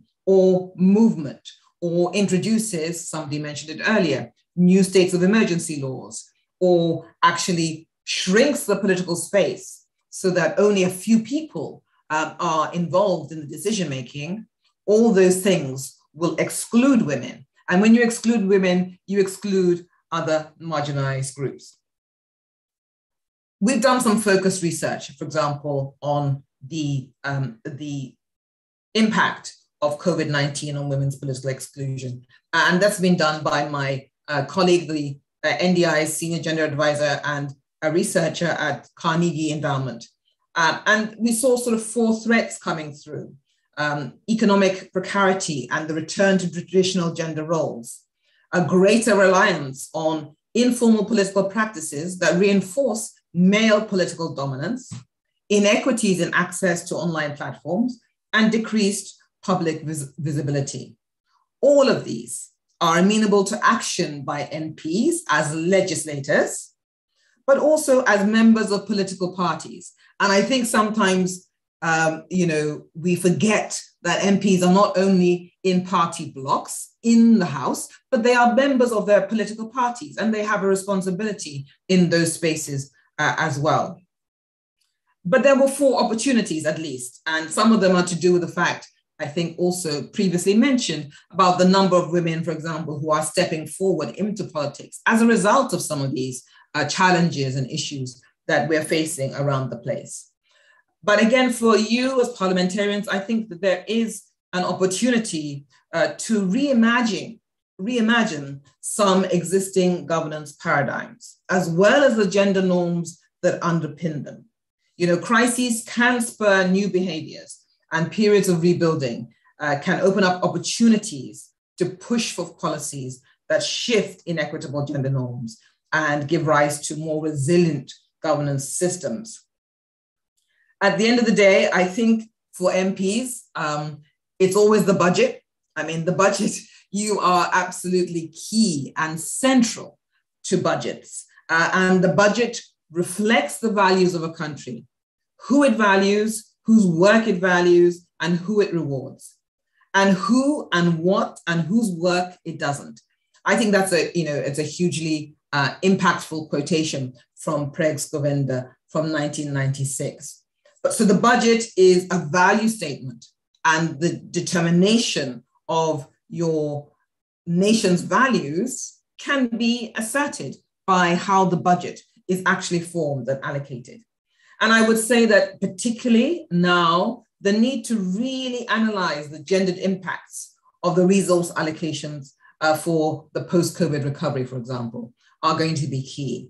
I was privileged to see some analysis done by a member of the UK Women's Budget Group on the impacts of European Union recovery funds on the employment and recovery needs of women and men, and which would have the most impact on the totality of the recovery.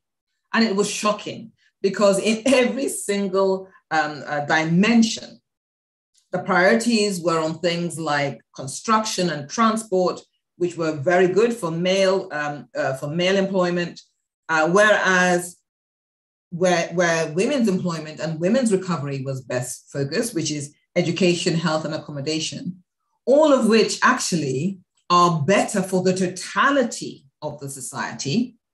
All of those were much less. I mean, it was almost inverse. If you look at the graphs, it's laughable, really, the dissonance between real impact for the whole of society and some impact for some part of society. It's rather like, and I'm going to shout out to Sweden, it's that whole business about Sweden's ice clearance policy, which doesn't actually start with the main commuter routes, because the commuter routes serve only those who commute. It starts with the neighborhoods, because the neighborhoods then unlock the ability for those who are trapped by snow in the neighborhoods, women, older folks, children going to school and so forth. That's the way to think about how we should move forward. What is the impact for the greatest number of people? And that might mean making very different budget allocation decisions. And briefly, let me say a few specific areas that I would ask parliamentarians to look at in this focus on women and protecting women's rights. I've already mentioned closing the digital gender gap is hugely important. And I think I would ask you to use as your metrics what the Alliance for Affordable Internets have used, which is meaningful connectivity. And meaningful connectivity means the ability to use the internet every day using an appropriate device with enough data and a fast connection. So every day, an appropriate device, enough data, and a fast connection. Really important. I think another area clearly is we do need to look at some of our social policies to try and unstereotype the division of responsibilities that has women and girls in some places spending 10 times more time than men on unpaid care and domestic work. And again, this is good for everybody. This is not just good for women and girls, because if we rebalance this, then some of the pressures that some men certainly feel to show up every day at work and miss their family life can also be addressed. And we are spending a lot of money with the most educated generation of all time. And girls are part of that. We're spending a lot of money in our investments in education and then failing to provide the social support structures that allow women and girls to actually move into the economy and into the employment. And then finally, my last piece, and I have to say this, of course, is a focus on what has now been called the shadow pandemic, although it preceded any other pandemics, the issue of violence against women and girls. And this must be a place where parliamentarians, you look and look closely at yourselves and at your parties and at your agendas to really put in place structures, policies, resources that tackle this scourge on our societies. The issue of violence against women and girls has been given, as I said, a new spotlight because of COVID-19, but it has been one of the longest abuses of women and girls' rights from the dawn of time, we should say. It's time now that we all took some action to address that. Thank you. And again, my apologies if I took too long. Thank you, Ms. Pepper. You were just right on time. We've seen very interesting problems and also the solutions to those problems, which Ms. Pepera has addressed. For example, as she said, budget allocation is something that could play a very important role to make sure that the budget is gender balanced and it focuses on the gender issues which we face every day. For example, recently we did a survey in Maldives to see why women are not performing some type of jobs, for example, working in industries like the tourism industry, which is the main industry in Maldives, and yet we see very few women working there. We looked at why this is, and what we have seen is that jobs were being stereotyped, and also due to cultural beliefs, it was not seen as an appropriate place for girls to work. You leave your home and go to resorts and work there, and this is not seen as something appropriate to be done. And also, I found it interesting the way you touched how new technological tools can be used for the development of women and as a way to make our voices heard. And of course, as parliamentarians, we can do more certainly to ensure that girls have access to the internet, and because that is one platform where whether somebody allows us or not, we still get the mic. We can still have our thoughts out there for everybody to see. So I find that that is another important area that we as parliamentarians can touch on. And then of course, there's the domestic violence and child abuse, which saw a surge during the pandemic, especially when people are forced to stay in their homes. And there was even here in Maldives, which is a small country with a small population, and yet we saw so many cases of child abuse during the pandemic. So as you reflected, it is very clear how the budget comes out and what our priorities are when the budget comes out. Most of the time we see most of the focus is on economic development, and much less focus is given for the social sector and solving the social problems that we have. And I find that one of the ways that we can solve this problem is finding ways to have more women in the parliaments.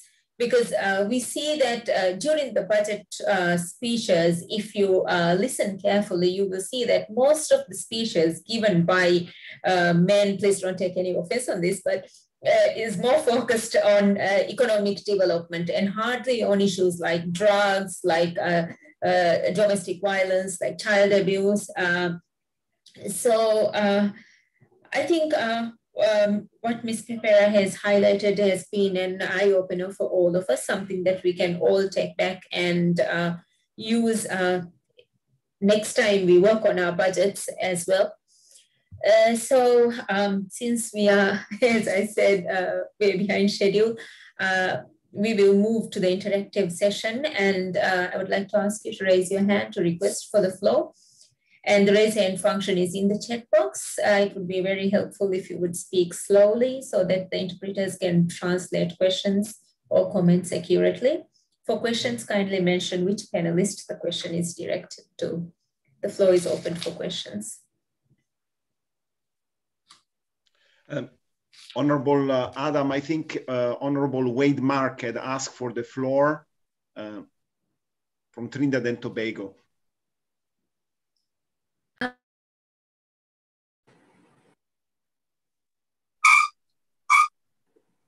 Yes, are you hearing me? Yes. Yes, yes.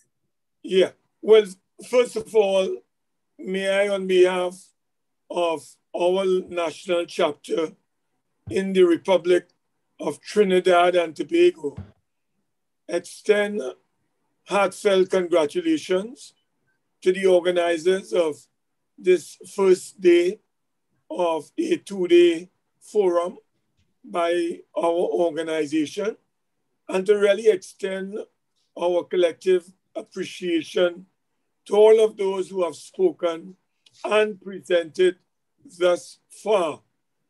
I would like to ask, maybe through the Secretariat, what measures can be taken to enlighten our participants at this very important forum as it relates to our first presenter, who gave us an understanding of some of the outcomes of the Summit for Democracy. And we were advised that, you know, over 100 participants or leaders took part in that particular forum or summit.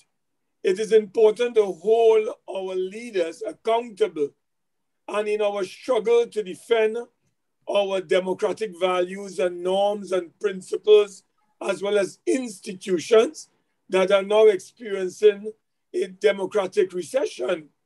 I would like to ask the Secretariat if they can secure, on behalf of all of us, you know, the leaders that would have participated in that particular summit, as well as the undertakings that they would have given to the summit, so that we in our respective countries can hold those leaders to account, so that as we continue to struggle against authoritarianism and attempts to regress our respective democracies, those leaders who have attended this summit for democracy held by the President of the United States, we can have an account of the commitments given and thereby hold them accountable in our respective countries. So I would like to get a response from our Secretary General to this particular intervention. If the gentleman who spoke very early in the program has already left, to see what can be done to provide and or to facilitate the requests I am making on behalf of not only myself, but I dare say all participants, as we seek to promote and defend our respective democracies from the kind of incursions that we are witnessing today. David, the floor is yours.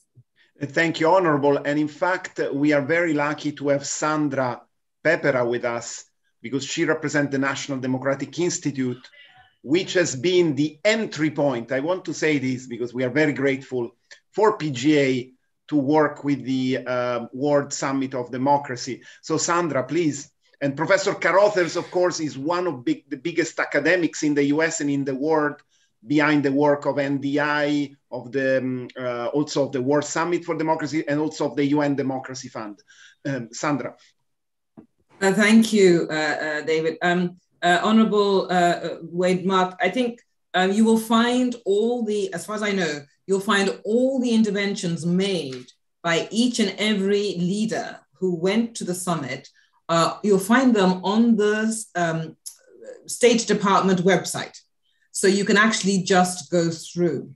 I mean, we had note takers sit through them, but I think it's probably best to hear them each as they spoke them. Let me just also take this opportunity to say, with regards to what they committed to on the gender and women's piece, it was sort of all over the place. Some making very specific commitments to introducing quotas or to changing some particular rule or law, and the others basically aspirationally saying, we just want more women and so forth. So it's a very mixed bag with regards to that, but I think you will be able to listen to your own leadership in his own voice on the State Department website. And it is a 1-year process. President Biden and the leaders, they concluded that this is just the starting point of a 12-month open process. That's my understanding. And Melissa Verpil, our director of the Democratic Renewal Campaign, can confirm. The term democratic renewal is the main label of the exercise for 1 year, which is our campaign since 2018. So I think PGA will have the credentials, I think, to continue to work with the US and all the major democracies of the world and create a partnership. One point that I wanted to make now we are eating the time of the summary of the meeting, and then we have the final words from our International Council Chairperson, Navid Kamar, connecting from Islamabad with us very late at night, was that one thing that we would like to press, and I don't know if Sandra and the other experts agree, is to make parliamentarians under attack as human rights defenders. Because when parliamentarians are under attack, civil and political rights, including the freedom of expression, are under attack, and democracy is under attack. And unfortunately, this indicator is not yet present in any matrix. We have seen it with the fantastic presentation from Professor Staffan Lindberg. We have seen it with the UN Democracy Fund materials and other excellent matrices that exist, the Freedom House and others. But the parliamentarians are not yet seen as one of the main actors defending human rights and democracy. So maybe we have 12 months on behalf of PGA to make that cause known. And this hopefully will help parliamentarians like you, Honorable Wade Mark, who are fighting from the opposition to defend certain rights that are being threatened in your country as well as in other countries of the world. I think, David, just to underline the point that actually Honorable Wade Mark made, which is the accountability point. We were pressing even ahead of the summit that there should be a process whereby exactly what you're saying is that at the national level, commitments are monitored, reported on, and engaged with ahead of the summit at the end of next year. So that for us is a key area. And for those of you who have NDI programs in your countries, I think you'll find that there will be some activity to support exactly that at that level. But I think it's an absolutely key point. They can't come and make commitments, come back in a year's time, and nobody has had any chance to reflect on the commitments that have been made.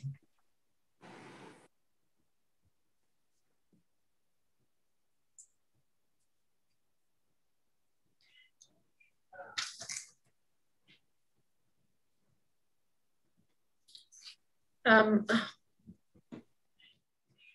think we can close the session now because I don't see any more hands raised. So I will hand over the floor to the Secretariat. And thank you, David and Melissa. And a very special thank you to all the panelists for the wonderful presentations you've made and for the wonderful discussions we've had. Thank you. Thank you, Honorable. And I want to give the floor to Melissa Verpil, who is the director of the Democratic Renewal Human Rights Campaign, for a brief report that will not be a report because there is no time, but we will, of course, work on it in writing. Melissa, please go ahead. Thank you so much, David, and thank you so much, Rosina, for being here with us. I know it's very late for you. Thank you to all those who stayed the course. I know this program has been quite long.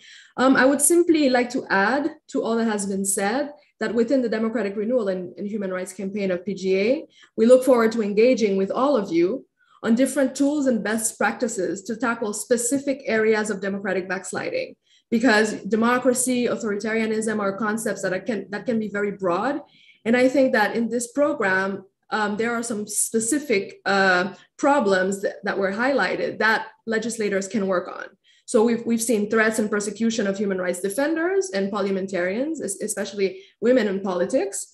We also saw broadly the declining trustworthiness of information and the rise in dangerous speech, which can increase the risk of violence. We also saw the violation of democratic principles, such as the separation of power, the executive really infringing upon the legislative and sometimes undermining the independence of the judiciary. So within this campaign, we have developed three major tools. The first one, we have a forum to support human rights defenders at risk, and also parliamentarians can be human rights defenders, and they are very often at risk, especially women parliamentarians. So there's a parliamentary rapid response team that you can engage with on this particular topic. Second, we have another tool, which is some sort of self-regulation by parliamentarians. It's the Global Parliamentary Code of Democratic Conduct, to help parliamentarians be accountable, because accountability is key, transparency is key, and it's important for them to be accountable for their political discourse, for what they say and the impact that they have. And thirdly, which is a tool that we're currently developing, it's the Global Parliamentary Toolkit, which will compile some data and tools to tackle contemporary challenges that are more nuanced and complex than in previous phases of democratic backsliding. So this is what I wanted to say about the campaign. I look forward to engaging with all of you. On behalf of the Secretariat, thank you so much for being here with us today. And I think I hand over the floor to Honorable Navid Kamar from Pakistan for the closing remarks. Thank you very much. Thank you very much. Starting from, I think, the Honorable Valerie Woods, Margarita, our president, as well as David, and our two board members from my neighborhood generally, both Rosina Adam as well as Kasturi, for having conducted a very wonderful full day's work of the workshop. I think the first one message that comes across very strongly for us parliamentarians from this discourse is that we are not alone. That whatever we experience, the difficulties that we are going through is now, is fast, unfortunately, becoming the norm. And if the whole world is moving in a certain way against the whole democratization process, we together can work to ensure that we retard this process and, in fact, start reversing it. I think the trend, though worldwide, has its roots in the leadership provided by the United States in terms of how the entire process of democracy was undermined under the previous rule. Having said that, obviously, you have heard a whole discourse over the day, so I won't add that much more to it. I would like to thank everybody who participated, who is currently still online and has the stamina to stay on, as well as, of course, those who made all of this possible, the Danida and Cedar, as well as the Canadian group that has sponsored today's meeting. And I hope that now, with this thing becoming a global phenomena, this support will not only continue, but will actually grow, because it's an area where it is needed. If a parliamentarian is not safe and not free to be able to work and say things, then I don't think anybody else in this world will be free. So on that note, I'll say goodbye and good night to everybody from Pakistan. Thank you, Navid. Thank you. And we invite, of course, everyone to join tomorrow in day 2, the International Oceans Day, here at the annual forum of PGA. Thank you so much. Thank you, dear. Have a great evening. See you tomorrow. Thank you. Thank you, and have a good evening. Tomorrow, bye. Thank you, everyone. Good night.